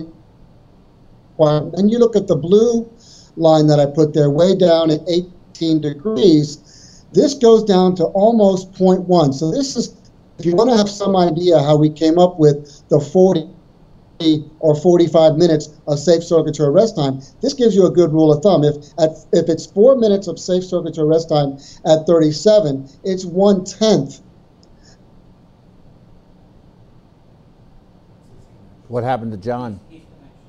Oh, John, you're. Uh-oh. Did we lose him? Awesome. Oh. Did it? I'm still here. Yeah, there you are. You're back. You still hear me? Yeah, we lost your voice. So I would say, so can you hear me? Okay. Yeah. So the when you go down to say 17 or 18 degrees, this goes down to 1/10 the cerebral oxygen consumption at 37 degrees. So if you're safe at 4 minutes at 37, you're relatively reasonable that you're going to be safe for 40 minutes down at about 17 or 18 degrees. So cerebral autoregulation. So CBF, it's tightly coupled to cerebric metabolic demands. It's constant over a wide range of perfusion pressures, but cerebral autoregulation is maintained in moderate hypothermia, somewhere about 28 degrees and above. It's maintained its autoregulation pretty well. But when you get down below 22 degrees, which is usually your profound circulatory arrest and below, your autoregulation becomes impaired. So what I was just saying about blood pressure, so here's a slide that shows cerebral blood flow on the left and blood pressure along the bottom. And it's kind of giving you an idea of the ability of your cerebral autoregulation. And basically it maintains its autoregulation, generally accepted, at a pressure of 50 and above. And it gets out of whack in a different way when you get above 150, because now you're having such a high pressure force mediated dilatation of the blood vessels, and you can have overflow due to that. And below that, below 50 though, it's basically accepted that you might have an impairment of the cerebral autoregulation and arterial collapse and possibly ischemia. So Joe, I think you would love this slide. You just talked the other day when we were talking about blood transfusions about Dr. Drew, and I couldn't believe Charles Drew back in 1959 in London. Dr. Drew, it was a cardiac surgeon and is credited with the first successful repair of an ASD and VSD septal defect in between 1970 and 1973. And he operated on infants that were only a few weeks old using profound hypothermia with circulatory arrest and some limited cardiopulmonary bypass. His arrest times were between 38 and 67 minutes. And get this, Joe, 23 out of 24 of his tetralogy cases all survived. That's impressive. Mm-hmm. That's impressive. So we love to talk about the oxyhemoglobin dissociation curve. So I want you guys to try to keep as much of this in mind as you can as we begin to go through this, because a lot of this comes into play. So there's your oxyhemoglobin dissociation curve. If you look up at the top where it says left, what shifts the curve to the left, which is an increased affinity for hemoglobin, meaning the hemoglobin is going to hold on to the oxygen more tightly and not tend to let it go as easily in the tissues, that's going to shift when it shifts to the left. A decreased temperature, a decreased 2,3-DPG, decreased which is increased pH, that will, alkalosis, all are going to increase affinity. To the right is the opposite, a reduction in affinity, increased temperature, increased levels of 2,3-DPG, increased hydrogen ion, which is acidosis. So here's a mnemonic for people that you can use. It says, cadet, turn right, C-A-D-E-T. Carbon dioxide, acid, 2,3-DPG, exercise, temperature, all move the curve to the right. So that's one way you can kind of try to remember some of this. So acid-base management during hypothermia. In vivo. John, wait. John. Yeah, your connection's not good. We keep losing you. Want me to disconnect and reconnect on my end or something? Yeah, why don't you do that? Because we're losing you in the middle of it. So let's just we'll stay right here. I'll stay with the audience. Okay. I'll talk to them while you're doing that, and talk about your slide with the alligator. I saw the alligator. I don't remember what the other one was. Is anybody else? But let's see, what was there? I saw the alligator, and it looks like some kind of marsupial that's hibernating. I'm not sure what it is. Can you hear me now? Yes, that's better. Yeah, you sound better too. You had a strange delay as well on my end, so maybe we got a better connection. You want me to back up a slide or two? Or? No, I would start with that right there, acid-base management during hypothermia in vivo with your alligator and marsupial. See, you sound better on my end as well, so hopefully we got a little improvement there. So, yeah, well, if you're talking about acid-base management with these animals that we can try to associate, how we should strategize, you have different strategies for different animals. Some must remain active while hypothermic. That's your reptiles there, your alligator, while others go hypothermic during hibernation. Go ahead. Next slide. So, the cold-blooded animals, thermal regulation with cold-blooded animals. These are ectotherms. Their body temperature closely follows their ambient temperature, right? Optimal enzyme efficiency occurs with hypothermia. With them, intracellular and extracellular pH are allowed to increase in hypothermia. This is the alpha-stat approach, and we're going to talk about this a little bit more elaborately so you can understand it a little more clearly. But then we have, go ahead, Joe, we have the thermal regulation of cold-blooded animals, the ectotherms. Their intracellular pH is very close to the neutral pH of water. Arterial blood pH remains more alkaline than their intracellular pH. There's a constant hydrogen-ion gradient across the cell membranes over all temperatures. And this helps eliminate intracellular acids and carbon dioxide. I know that sounds confusing. It's going to get a little more clear. So these animals, the warm-blooded animals, they're in a state of inactivity and metabolic depression.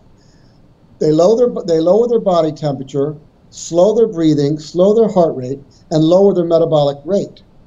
So they maintain their arterial pH near 7.40 during hypothermia. Intracellular acidosis leads to a depressed metabolism. This preserves intracellular substrates, and this is what's known as the pH stat approach. So let's look at cerebral autoregulation with regard to carbon dioxide in particular. So carbon dioxide is a potent, direct cerebral vasodilator. It alters your cerebral regulation.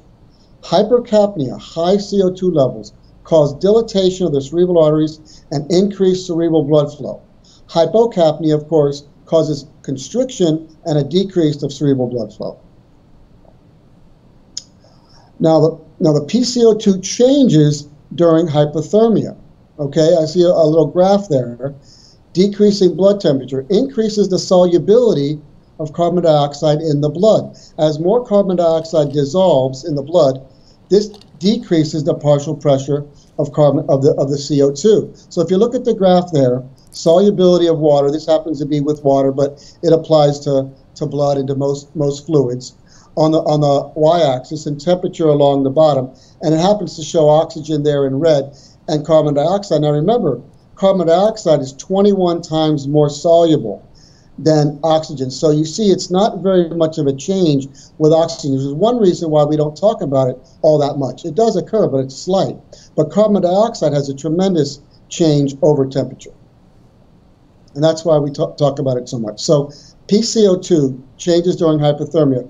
Blood drawn during hypothermia and then warmed to 37 degrees. This is what happens when you draw a sample from your patient who's hypothermic, and then you take that sample and put it in your blood gas machine. They all warm them up to 37 degrees. Joe, do you know of any machine that you can tell to run it at the temperature of the patient? I do believe you can do that. I'm not 100% positive, but I'll say I'm 90% that you can do that with the Siemens Rapid Point. You can temperature correct or not temperature correct. Interesting. Okay. So when you do that, the carbon dioxide that was initially dissolved because you were so cold will now expand, causing an increased PCO2 reading on your blood gas.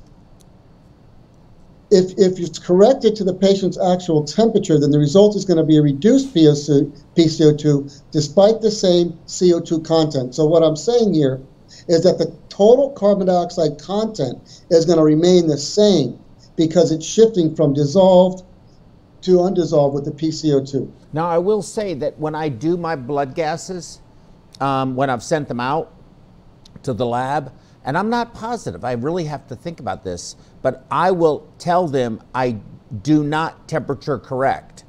So I am assuming, you know, and maybe wrongly, that they are running it at the actual temperature. And you know what, John? I don't know the answer to that 100%, but it's a good question. Do you get a printout back, or do you have to look up your blood gas on the computer? Those were the days, well, they would just either send it, call it in, they would call usually, but you could go look it up in the chart later. But generally speaking, no, we didn't have a computer in the room. Yeah. Well, if you're talking the old days, they had the only way to do it was with 37. I think 99% now still is, but if you ever get a printout, it should always say on there corrected versus uncorrected. And I think run, I think that the rapid point does that, and then maybe the GEM and maybe the radiometer do also. But I think you have that as an option. I'm just not 100% positive. Yeah, me either. Go ahead, Joe. I think I got a next. Sorry. So here we're going to get, if you want a take-home slide, you want to take a screenshot of something. This is a good one for someone to take a screenshot of. You have pH management. You have two choices here, right? You have your pH stat on the left side. You have your alpha stat on the right side. So let's just look at the right side for a second. Alpha stat, that's what most of us adult perfusionists are using, right? So if, let's say look at the patient's feet, let's say the patient's at 28 degrees, right? So on the right side with alpha stat, you take your blood sample, you take it out of your patient, you send it to the lab, and the lab sends you back a wonderful number. You're just doing a great job as a perfusionist because it says you have a pH of 740 and a PCO2 of 40. But if you look down below, the actual pH inside the patient at that temperature, the reality of what's going on in the body, is a pH of 7.56 and a PCO2 of 26. So this is where the pH stat guys come in. What they want to do is they want that 740 and PaCO2 to be what the patient is. They don't want what the laboratory is saying it is at 37. The patient's not at 37.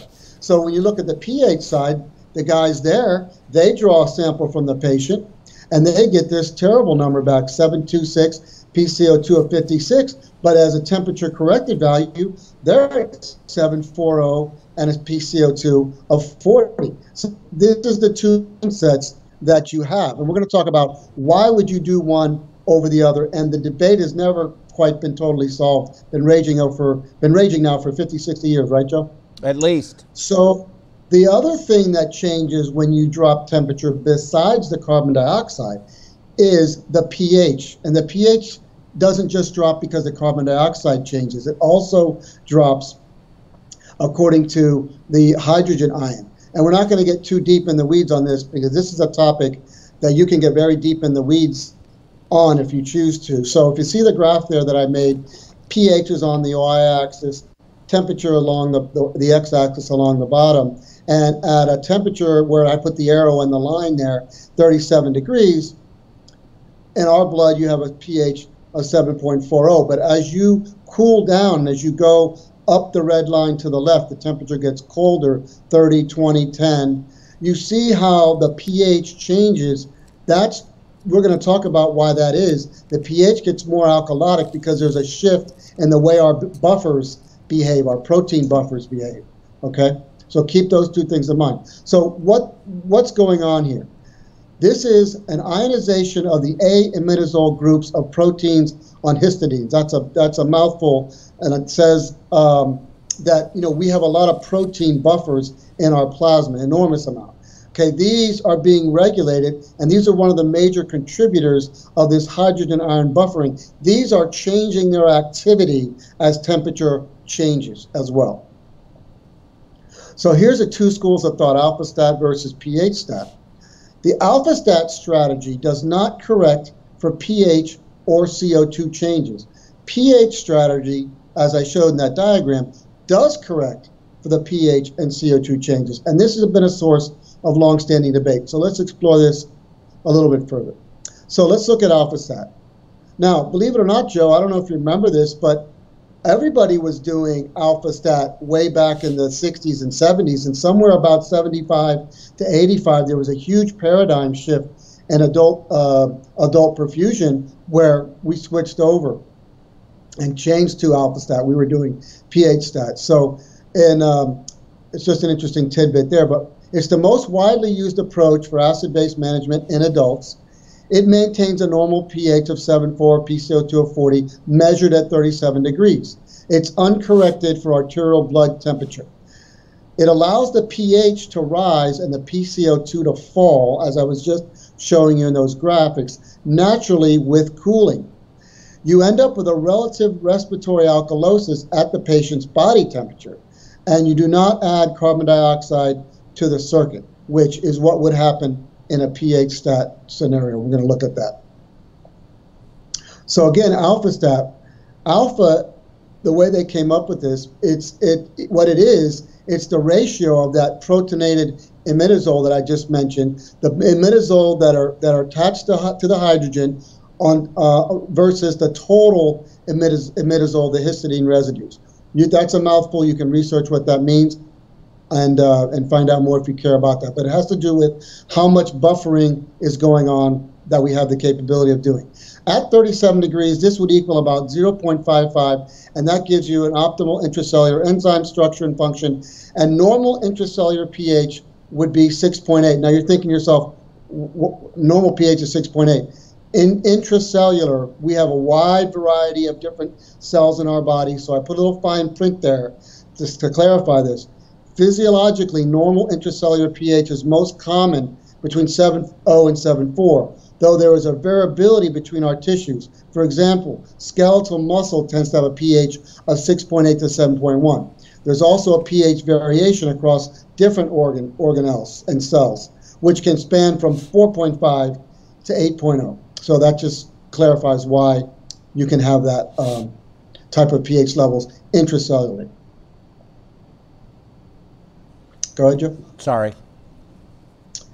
So alpha-stat, what are the pros? What are some of the reasons why people will endorse this approach? Well, it preserves your cerebral autoregulation during moderate hypothermia. It avoids luxurious perfusion. It reduces an overflow of cerebral blood flow, which, most people would argue would decrease the risk of microemboli. I'd like to actually have a controversial discussion with you about that statement, Joe, because that keeps coming back up. But let's continue on. Preferable on a cellular level, enzymatic function is well maintained. It's preferable in adults, and it results in better neurocognitive outcome compared to pH stat. Studies have shown in adults for the most part. Go ahead. So what are some of the cons of alpha stat? It may result in inadequate, non-homogeneous brain cooling, something you talked about, Joe, before circulatory arrest. You can also have what's called a Steele phenomenon, and this is really in congenital heart surgery, where because of the vasoconstriction and vasodilatation in the pulmonary circulation, vasoconstriction in the cerebral, vasodilatation in the pulmonary circulation, a pediatric perfusionist can be concerned that you would actually have an overflow going into the pulmonary circulation and a lack of adequate flow going to the cerebral in this particular strategy. It may result in cerebral dysfunction in children after cardiac surgery. So like I said, this is really becoming a focus on pediatric perfusion. pH stat, let's look at that. Well, the pH is maintained 7.40 at all temperatures, meaning temperature corrected. It's a traditional acid-based management, as I mentioned, is where perfusion started in the 60s and 70s before it changed.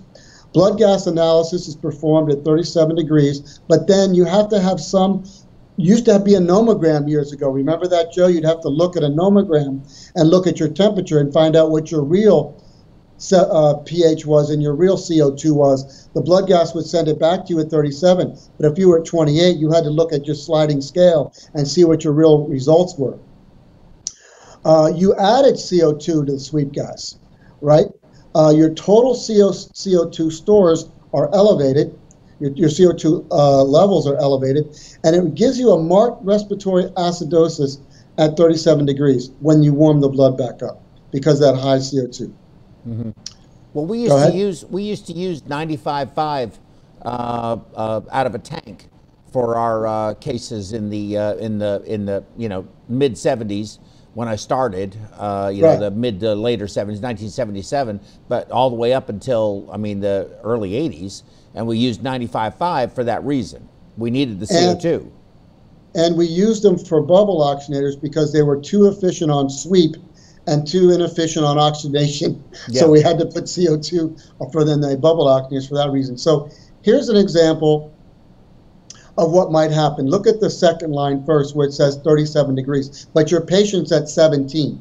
If you were to draw a blood sample at your patient at 17 degrees, you send it off to the lab and they're going to send you back 7.06 with a PCO2 of 156. But when you temperature correct it, you really have what you were aiming for if you're a pH stat perfusionist, 740 and a CO2 of 58. And this is what it means by a severe respiratory acidosis at 37 degrees.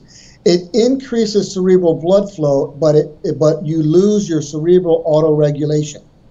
And that is actually usually a good thing when it comes to peds, and we're going to see why that is. So here are some of the pH stat pros. It's believed to be beneficial for cerebral vasodilatation, as I just said. It increases your cerebral blood flow, and it's quick and homogeneous brain cooling during the cooling phase of deep hypothermic circulatory arrest. Just what you said, Joe, in your talk. But it also maintains your cerebral blood flow. If you keep pH stat going throughout your case, not only are you going to have an initial effect, it's going to maintain your cerebral blood flow. Your oxyhemoglobin dissociation curve is shifted to the right. Some more pros on this. It offers protection in neonatal and infant cardiac surgery. It might inhibit cellular metabolism, meaning slowing the metabolism of the brain is going to be protective, less metabolic rate. It's possibly better for neurobehavior development after circulatory arrest in children, studies have shown. It's particularly beneficial in cyanotic neonates and infants who are basically used to a higher hemoglobin, right, and a higher oxygen transfer. It shifts more cerebral cardio bypass flow towards the cerebral circulation, and as I said, it improves cooling and it improves oxygen supply. So what are some of the cons of doing pH stat?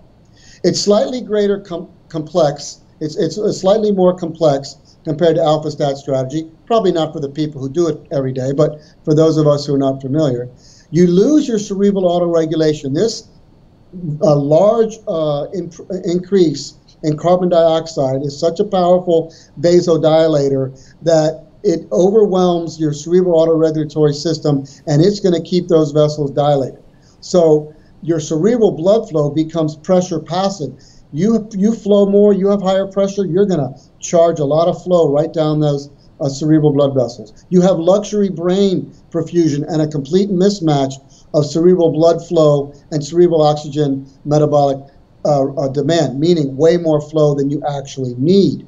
So some people would say that a con of this is an increased risk of cerebral embolization, and certainly, as you talked in your slides show also, Joe, increased possibility of cerebral edema. There's something called a crossover strategy that some people use if you're very sophisticated, I suppose, but I have heard of this in adults. There's people that use a crossover strategy, trying to straddle the best of both of these. In the first 10 minutes of cooling, they'll do a pH stat, followed by continued cooling with alpha stat. Then when they rewarm, they'll use alpha stat.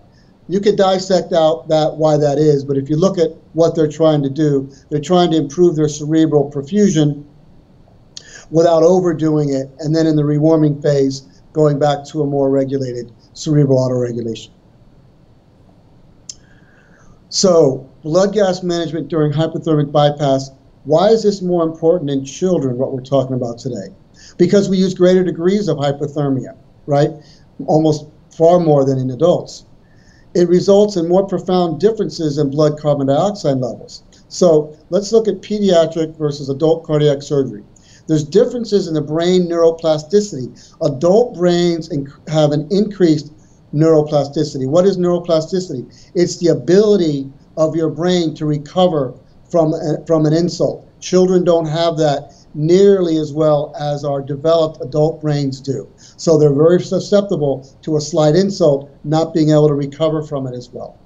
The presence of atherodomus aorta and cerebral embolic load, and the presence of multiple comorbidities in your adults. So here is a paper, and there's many papers, you guys can look this up all day long, but here's one that I've kept coming across. It was done back in Cardiovascular Thoracic Surgery 2010 by Dr. Aziz and his associates, and it asked the question, is pH stat or alpha stat the best technique to follow in patients undergoing deep hypothermic circulatory arrest? Now, this was a review article. They went out and tried to find all the best studies that have been done on adults comparing alpha stat and pH stat, as well as infants and pediatrics. So they reviewed and found they had a very strict criteria for the studies that they were going to look at.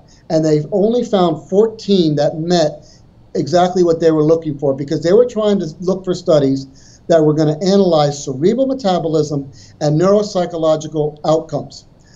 Now, they found 10 adult studies. 7 of those found that alpha stat was better than pH stat, but 3 found there was no difference if adult perfusionists used pH stat or alpha stat. They found 4 pediatric studies. 3 of them found that pH stat was better, but 1 found no difference.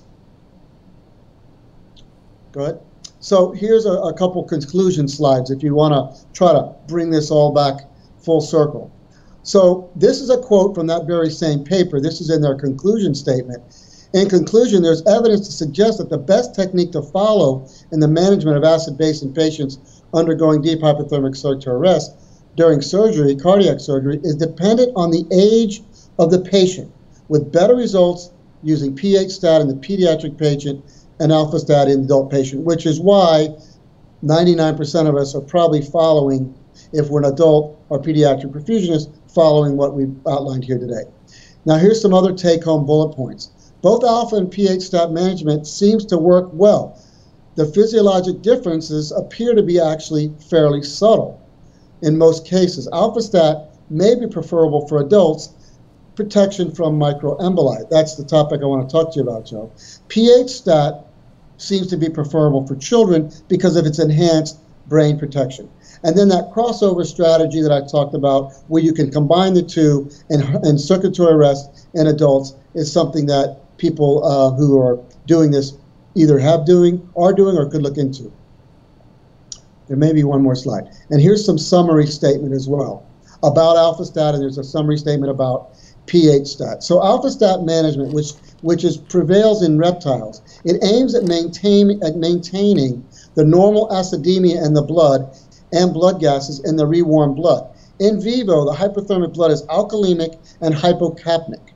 Alpha stat management preserves autoregulation of the brain perfusion and optimizes cellular enzyme activity. In hypothermia and alkalemia, the oxygen dissociation curve is shifted to the right, resulting in increased affinity for oxygen for hemoglobin, meaning it's not going to release oxygen into the tissues as easily. Therefore, deep temperature reduction, oxygen diluted in the blood at deep temperature reduction, the oxygen that's diluted in the blood represents the main source of oxygen to the tissues. So Joe, when you were talking about perfusing your brain, your patient's brain, retrograde cerebral perfusion at 17 or 18 degrees and seeing dark blood coming back, the oxygen dissociation curve is so tight to the right, it's probably not releasing a whole lot of oxygen, but the dissolved oxygen in the plasma is probably coming to the rescue in that case and being the main source of oxygen to the tissues. Well, I would have to disagree with you there, and I'll tell you why. And I'm not necessarily disagreeing with you. I just don't think that that is necessarily the reason, because the PO2 doesn't affect the color differential. It's the saturation, it's the oxygen hemoglobin combination that causes the color difference. So oxygenated blood, saturated hemoglobin is why arterial blood looks red, not the dissolved oxygen in the plasma. So it has to be being released.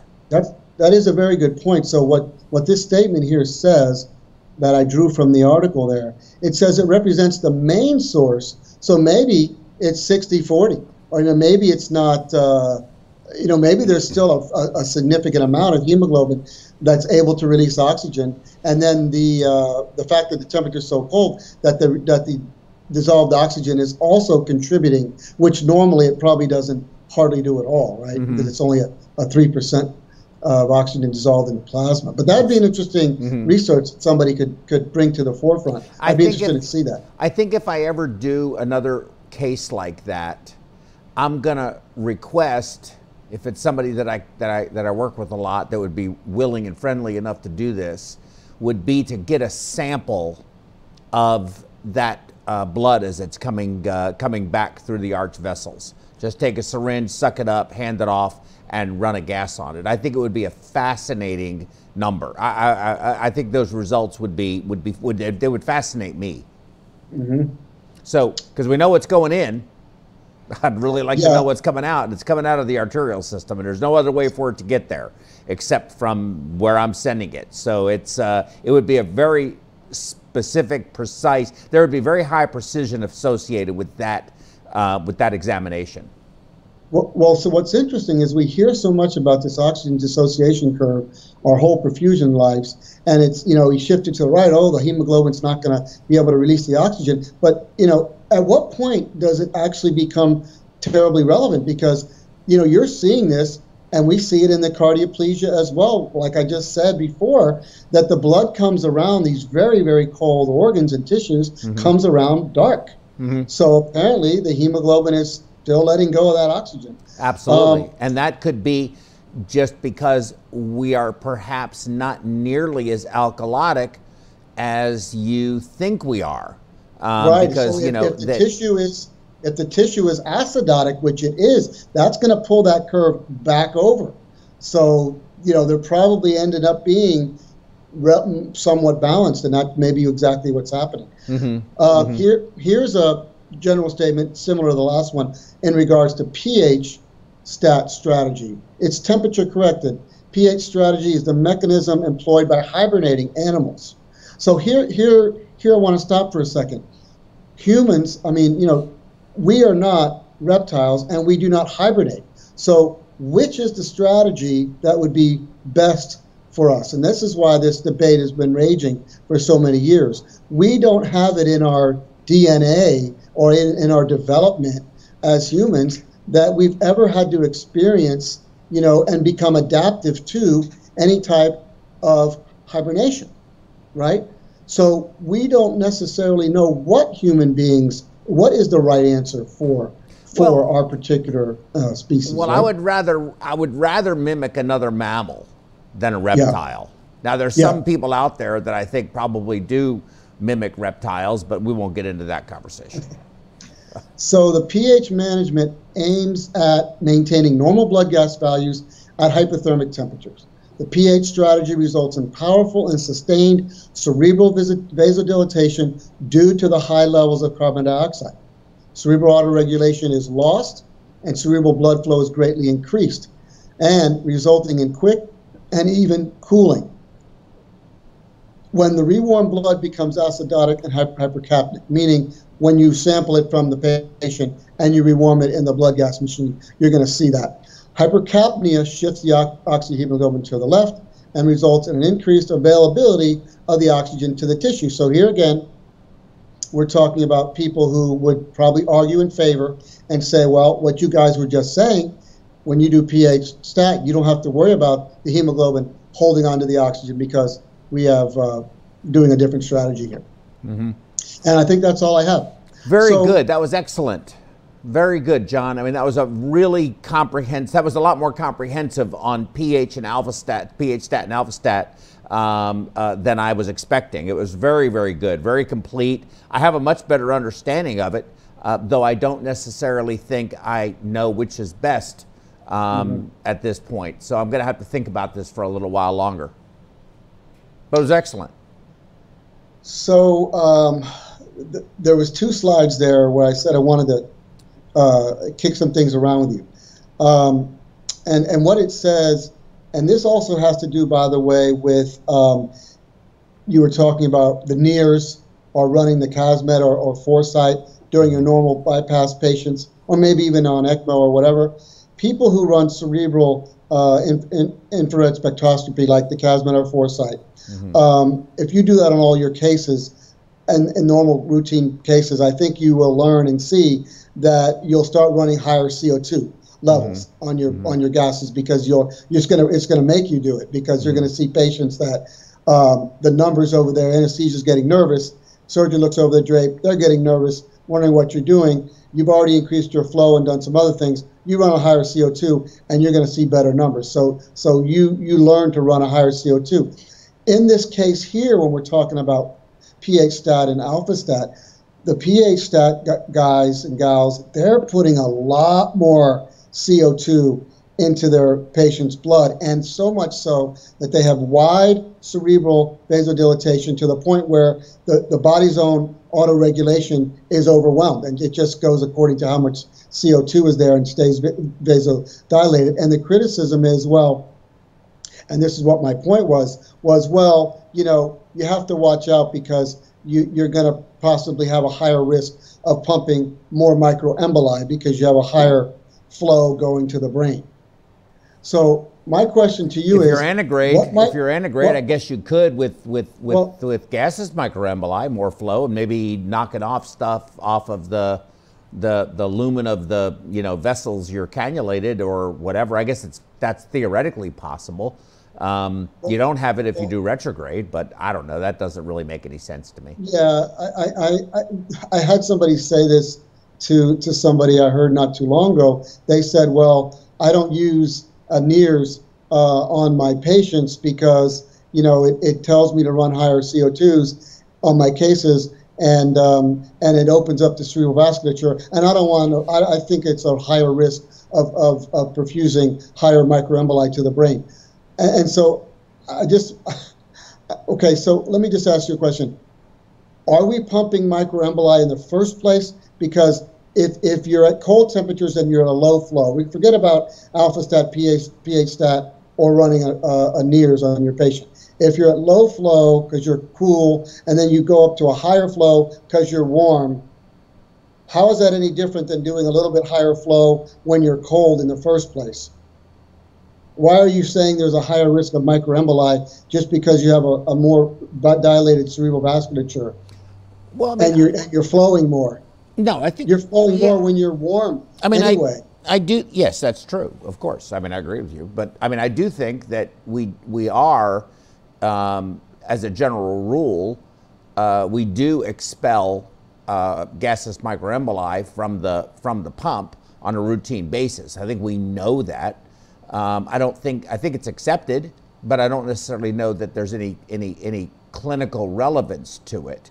I don't think that would be the reason. I think the risk-benefit scale would be imbalanced towards higher risk, less benefit to constrict the cerebral blood vessels and perfuse the brain with an inadequate amount of oxygenated blood that would still even have microemboli in it, just at a lesser quantity than you would have if you had good flow, what it needed, and possibly even luxurious flow. My caveat to that is I think if you have luxurious flow, you really have to be very careful, and I think you have to be this anyway, about maintaining your COP and maintaining your fluid compartment volumes accurately. Although a little bit drier is always, in my view, way better than a little bit of edematous. I don't think edema is ever good. Right. You know, clearly, you know, tissue dehydration to a point is bad too, but you would rather have a little drier environment. I think it's going to perfuse better. You're going to get better microcapillary perfusion. Yeah, I think we got a lot bigger fish to fry than worry about if our flow is a little bit higher, and we're somehow pumping micro air emboli anyway. But I wanted to ask you a question back on your presentation as well. When you're doing retrograde cerebral perfusion, are you still running a 1 or 2% on your sevoflurane? Yeah, I'll put it down to about 0.5%. Oh, you turn it way down. Okay. Yeah, I'll run it about 0.5% to 1%. Yeah, I'll turn it down because the metabolism is going to be a lot slow. You know, there's going to be, you know, I don't even know that it has any value, but I will leave it on at a lower level, but I will leave it on. Well, what about if your COP, you're doing retrograde cerebral and your COP is low, and you want to add some albumin or something? Are you going to add albumin to your reservoir at that low of a flow, and it's all going to go to the brain, or what are you going to do about that exactly? No, I'm going to tune it up and have it the way I want it before we start that procedure. And then at that point in time, I'm not going to give any agent unless it's a neuroprotective agent that we want to give for some reason, you know, whatever they want. If they wanted to give some more pentothal, usually they don't. But if they wanted to give something, we could do that if it's directly, they want it to go directly into the brain. At that point, I'm not going to give any mannitol. I'm not going to give any albumin. I'm certainly not going to give any neo. If there's any pressure that I'm not happy with, I'm going to just increase the flow, is how I'm going to manage it. Increase or decrease the flow within certain tolerances. I'm not going to go below a certain flow, but I'm also not going to go above a certain flow. I'm going to try to figure out why is this happening. And certainly it could be CO2, but generally speaking, you know, I would say the cases have been pretty consistently easy. You know, if you have everything squared away the way you want it, and then you go on circ arrest, the COP isn't going to change. Yeah. You know. Yeah. No, you had a slide. You had a slide when you talked about it, and I almost got the impression that you were, but I misunderstood your slide. Then I had the impression that. No, I think you need to check it for blood gases and electrolytes to see if anything is changing. Yeah. So you want to know. You know, you want to look and see if you have, you want to make sure that your PO2, your PCO2 is where you want it to be, your pH is where you want it to be. Of course, I like them all to be normal values, which is abnormal at that temperature. I recognize that, but that's what I want. I want it to be, so I want it to be non-corrected, normal values at the temperature where I am. Right. So whichever one that is, I guess that's pH stat. I'm assuming that's pH stat by now. I think I got it right. I think you're doing alpha stat. Yeah, okay, it's alpha stat. Are you using what the blood gas people send you back? You're using that result they send you back? No, I use it corrected to the temperature that I am. Oh, then that's pH stat, yeah? Yeah, that's what I want. I want it to be 74040 at the temperature I am, not what it would be if the patient was 37.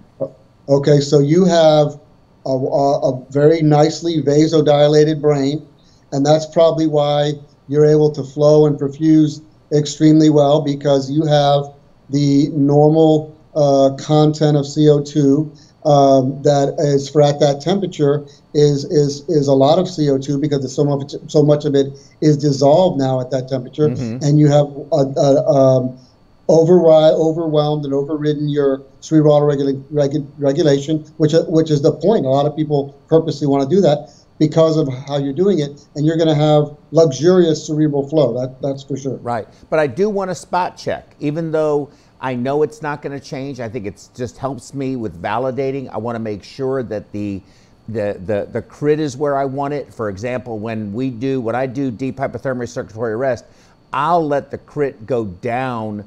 The hematocrit down to 16 doesn't bother me. 14 won't bother me. And what I'll do is I will drain blood out of the patient into a bag and replace it Usually I like to use bicarb-based fluids like the Duosol or whatever, Prismasol or whatever there is out there. There's a lot of them out there that they use in dialysis world that they use for CRRT. I like to use that fluid. You know, it's bicarb-based. I don't dilute anything out. So I'll pull whole blood off, and then I'll dilute the crit down to or to manage the increased viscosity that I know is going to happen, and we have good flow. Then when we're warming the patient, as we're warming it increments along the way, I'll add that blood back and ultrafiltrate off, and add that blood back and ultrafiltrate off. And I've done that with up to 2 liters of blood, and give it back in 500 cc aliquots. And by the time I come off, we have a hematocrit that's back up to about 30 and maybe 26. If it's lower than that, we're certainly going to transfuse and come off pump. All that sounds extremely familiar. Actually, it's extremely familiar. I think when you get really cold like that, it's pretty wise to be pretty diluted, because you know what's going on with the viscosity. In fact, one of your slides showed that, did it yes. not? Well, how the viscosity. You're really going to have a hard time perfusing the microcirculation, even in the brain, when you have that high a viscosity. And the red cell, deformability is also compromised to some degree. So if you have too much, you can really almost create a dam in some of these capillary beds that are not going to come back until you warm. So that could still happen, but I think it's going to happen to a lesser degree if you are much more hemodiluted, much fewer red blood. So your red cell volume is significantly decreased. That's what I believe. It is going to make it a little bit more slippery to get through them capillaries, hopefully. But I wanted to ask you something else, too. When you resume full bypass and you're at 17 or 18 degrees, do you stay at that temperature for a period of time before you stay at 18 degrees for 10 minutes, then you begin the rewarming? Or how much time do you stay? At least 10 minutes. So I'm going to go, yes, when we restart from circ arrest, I'm going to keep I will put the heater cooler on 18, keep it at 18 degrees. In fact, I keep it at 18 degrees while I'm perfusing the selective, the isolated cerebral perfusion. I want to keep that brain at the temperature we meant it to be. And then once they've done the proximal portion of the anastomosis, we've transitioned back to normal flow. We've taken the tape off the superior vena cava catheter that I've been using for the retrograde and get good drainage.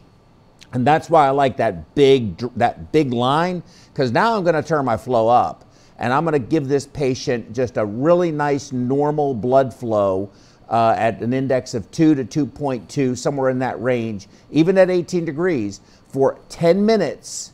And then I'm going to turn my temperature up to the appropriate level for rewarming at the rate that I want to rewarm.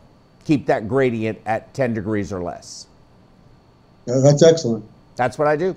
And I have, look, I've had really good, listen, man, like I said, I've done I haven't done one of these cases in a while now, but I mean, of the last, 10, 15, 20, I guess, that I've done, they've all done great. And, we had good surgeons.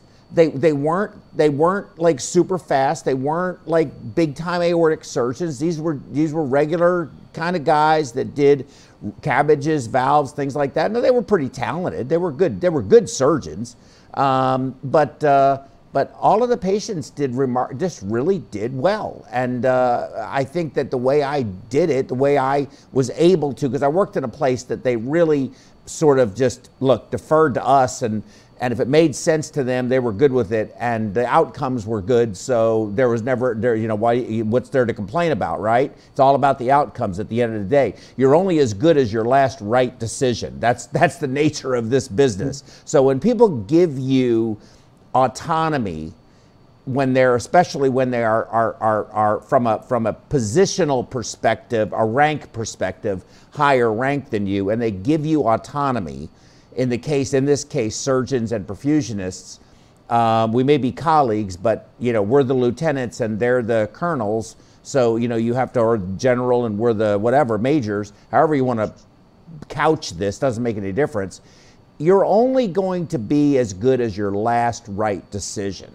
And so having autonomy is a great thing, and being respected as a professional is a great thing, and having people listen to your opinion and value it and follow the suggestions you're giving is a great thing, but it comes with an enormous burden and responsibility that you can't take too lightly, because we're dealing with people and their life, their brain.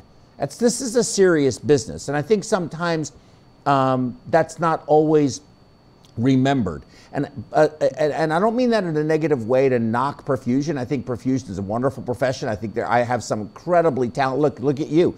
We've got some incredibly talented, caring, professional colleagues, a lot of them out there, okay? The overwhelming majority, for sure. But we don't see these people. We don't talk to the patient beforehand. We don't get to know their family beforehand. We don't see them post-operatively, or rarely do we. We don't see them on the follow-up visits. We don't have that connection. And sometimes I think we lose sight of, how truly important our jobs really are. What we do is meaningful. And you gotta be right. You can't do guesswork. You got to do your research. You have to have a foundation for why you're doing what you're doing. And you know what? If something goes awry and doesn't work out well, it's not because you did something wrong. I think that's really the point. Knowing, through a lack of knowledge. Have you ever seriously asked yourself this question? What if, as perfusionists, we had to talk with the family, every family, after every case? We had to go and talk with the family. That was part of our job. Mm-hmm. Would that not turn your perspective of what we do on its head if you had to talk with every family that we did, that you pumped? Would it turn my perspective on its head? Probably not. But I think it would be I think it would help to reinforce, because like I said, I think the overwhelming majority of the people that we work with, we are sort of in the background. We're kind of quiet. We're there. Nobody really knows what the heck we're doing back there. That it's almost like it's an enigma. It's really strange, but it has profound impact. So I think it would benefit us as a profession if we did that, but I don't necessarily think it's necessary. I think we can, we can be sensitive to that without actually talking with the patient. I just think that we need to be more keenly aware of the need to be sensitive to it, because you can get to the point where it's just another case, they got a bump in their creatinine. We've all been there. Especially you've been doing this for any length of time. I've had my moment. I've had my time in this profession of, going through the motions. But I think by and large, I recognize that what we do matters tremendously to people, and that not just living through the operation, but being a normal functioning, the same person they were when they came in, for them and their families really matters. Well, that's what I mean. We would see, an awful lot of good, might even be more gratifying. We would see the people who just had, a temporary, a pump head, as they used to call it.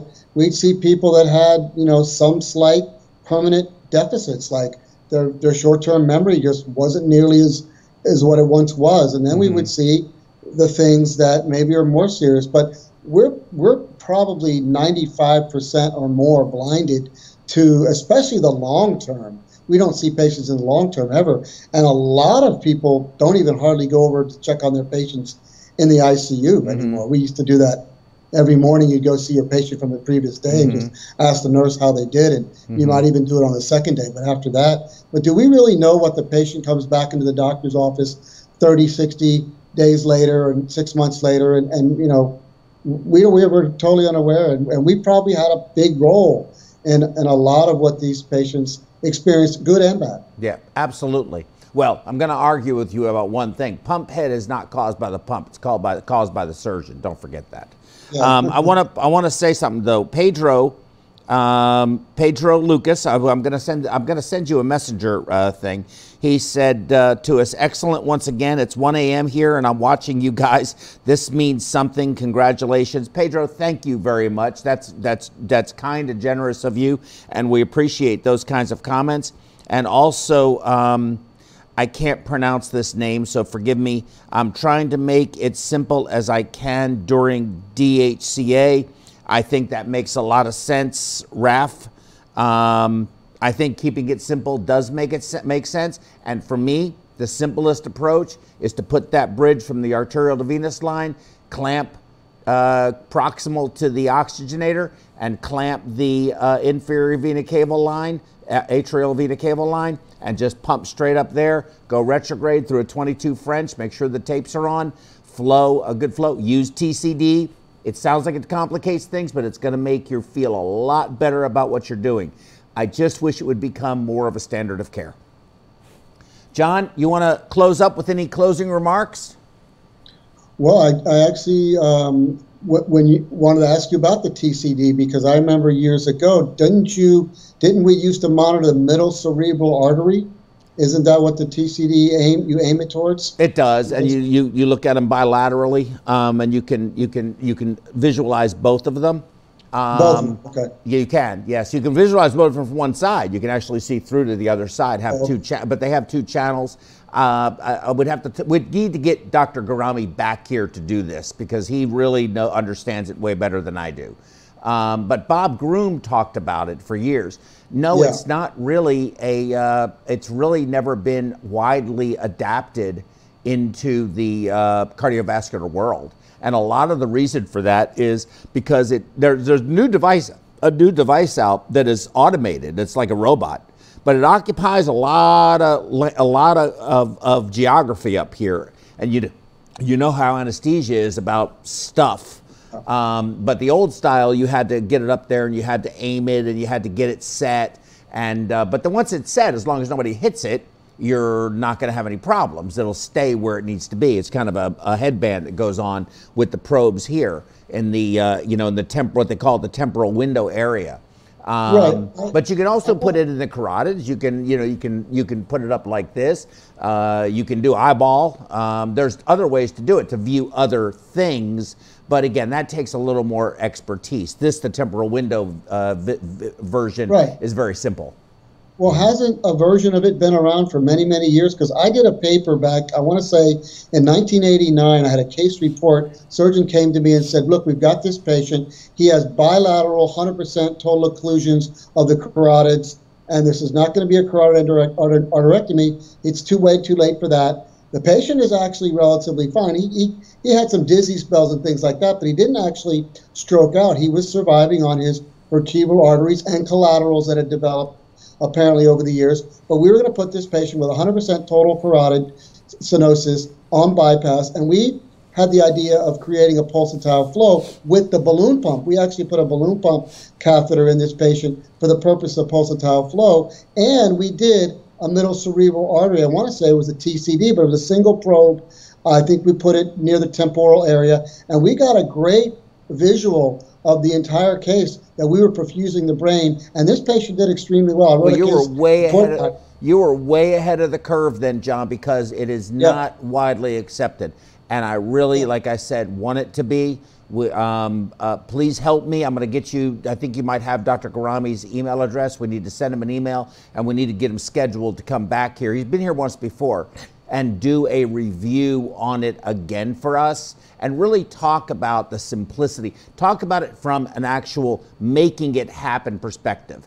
Maybe do two parts. Do one about the value of it and do one about the how do you do it, just the directions, the recipe, and how do we overcome this never-ending turf war that exists almost everywhere I have ever been between anesthesia and anybody else that gets up in their zone, because it's not it's not beneficial. We're all there for the same purpose. So I never really understood that. Now it doesn't happen with everybody. I mean, there's a lot of anesthetists who are really kind of cool and yeah, sure, we'll do this.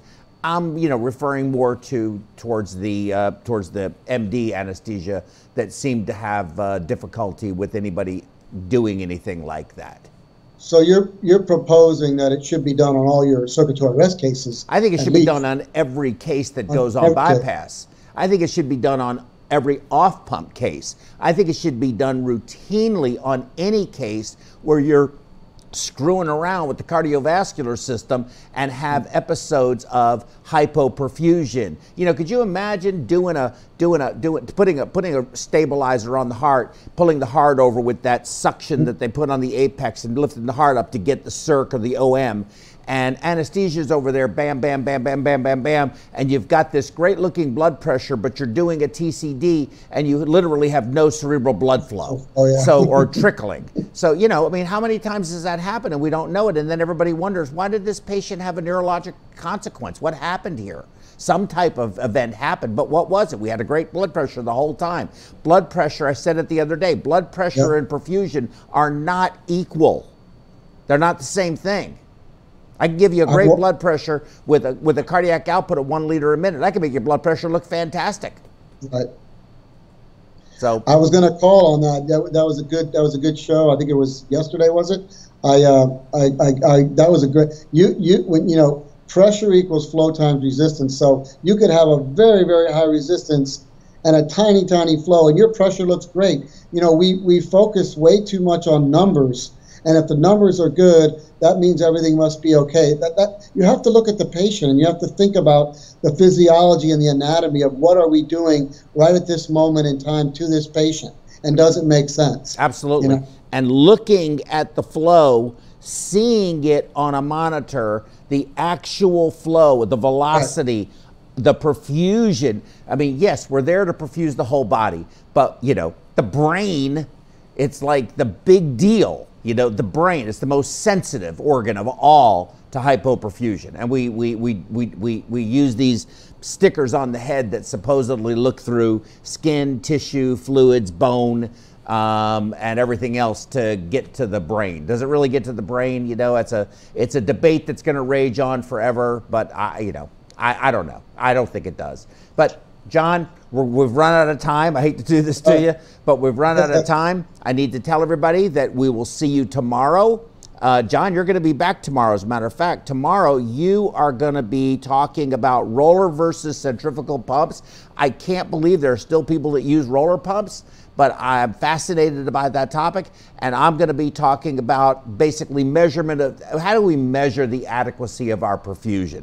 And it's pretty basic. I think it's going to be pretty simple, but it'll be fun. We'll make it enjoyable. I'm looking forward to hearing your talk. And then we're going to do just a 20-minute back and forth on what is perfusion? Is it a career or a job? And I think we've already laid the groundwork for that here tonight, John. So we'll see you tomorrow, same time, same station. Thanks a lot. Peace out. Later. Be safe. Take care, guys. You too. Mixed cannulae, expanding performance standards.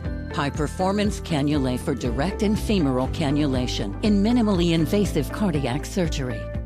LivaNova's complete range of mixed dedicated products allow easy and reproducible procedures.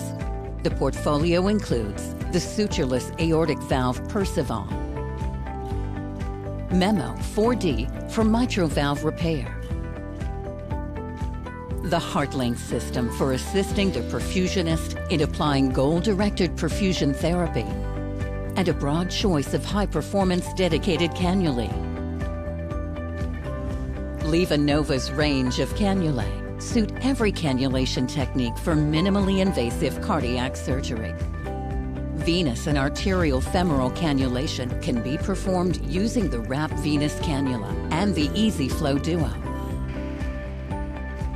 For arterial direct and venous femoral cannulation, the EasyFlow aortic cannula and the WRAP are available. For venous femoral access, the LivaNova Wrap Cannula features a dual-stage configuration for optimal drainage of the inferior and superior vena cava without interfering with the right atrium. The high-flow dynamics of Wrap improves the capability of drainage with a low-pressure drop. An optional Sellinger dilator kit is available to perform percutaneous insertion. The LivaNova EasyFlow Duo Cannula is designed for a safe and smooth femoral arterial cannulation. Its conical dispersion tip design allows a more gentle flow in the femoral artery, and its red cap avoids blood backflow during obturator removal. A dilator kit for percutaneous insertion is also included with the cannula. EasyFlow cannulae are designed for safe, reproducible, direct aortic cannulation and include a malleable stylet to aid cannulation insertion, facilitating bloodless introduction into the aortic arch, as well as a special conical dispersion tip for a more gentle flow in the vessel to reduce shear stress.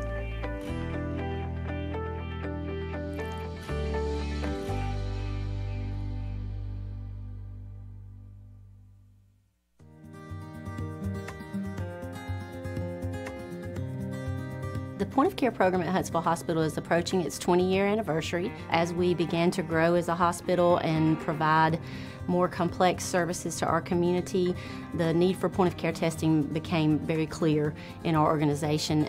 Many of our departments consider the EPOC device to be crucial to their ability to quickly move their patients from entry to the hospital to procedural room. It helps them monitor the patient's status during their procedures and post-procedure, so it's very integrated into our entire continuum of patient care. If you have any patient population where blood management is crucial, then a point of care device is very useful in those types of settings. It can provide a quick result on a very small amount of blood, and that is really important in some of our patient population. We are starting a new process where we're going to screen our patients on the floor for sepsis. The patient can look and actually feel okay. They will show us signs and symptoms of sepsis. So what we do when they show these signs, we get a lactate level. Lactic acid is a product of the sepsis cascade. So with sepsis, the inflammatory light switch goes on, the cascade starts churning, and unfortunately, once it starts going, we have to stop it. It will not stop on its own. The faster the lab draw, the faster the lab results, the faster you can act on it. The process in the lab is what the process is. It just takes a certain amount of time for the instruments to run those tests. I mean, we're talking 30 minutes even on a stat because that's the process. This is just how long it takes. There's not really anything you can do about that. For every hour you wait to give an antibiotic, the mortality for that patient increases 8%. So now that we have the handheld device, the nurse can get those results within a few minutes, and we know how to treat that patient. If a patient is going into septic shock, we do not have minutes to spare. We have got to get it done quickly. So when you get the little beep from the EPOC that says your results are in, you go with it. You don't even think twice about it. You're like, this is good. This is what I'm going to do for this patient. The next steps are clear. I think our mortality on the initial floors dropped by almost 50% in the first 3 to 6 months. At this point, we're about hospital-wide. I think we'll be hospital-wide another 2 to 4 months. So this has become a huge program within our system. Without the EPOC device, it would really be hard for us to get everything done in the timely manner. So it's really helped us to get our program going. I mean, whether you're a surgeon, whether you're a medicine doctor, whether you're a dermatologist, you want to be able to do things in a timely fashion so that you can be most effective. This really makes a difference in patient outcomes.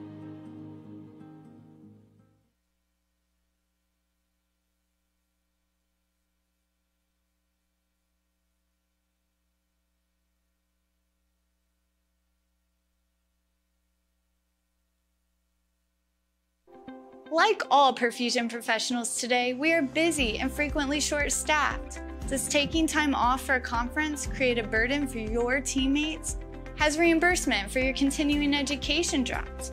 Have you priced the cost of going to a meeting lately? Registration fees, airfare, transportation and parking? hotel, and meals out, this totals up to having an out-of-pocket expense of over $2,500. And then you hope the content is good. Perfusion Education has heard your concerns. They have a simple and seamless system that works on any platform, computer, tablet, or even your phone. You can chat during the program or even phone in and be live on the air. The content, second to none. Perfusion Education is by perfusionists and for perfusionists. Create a free account and check us out today.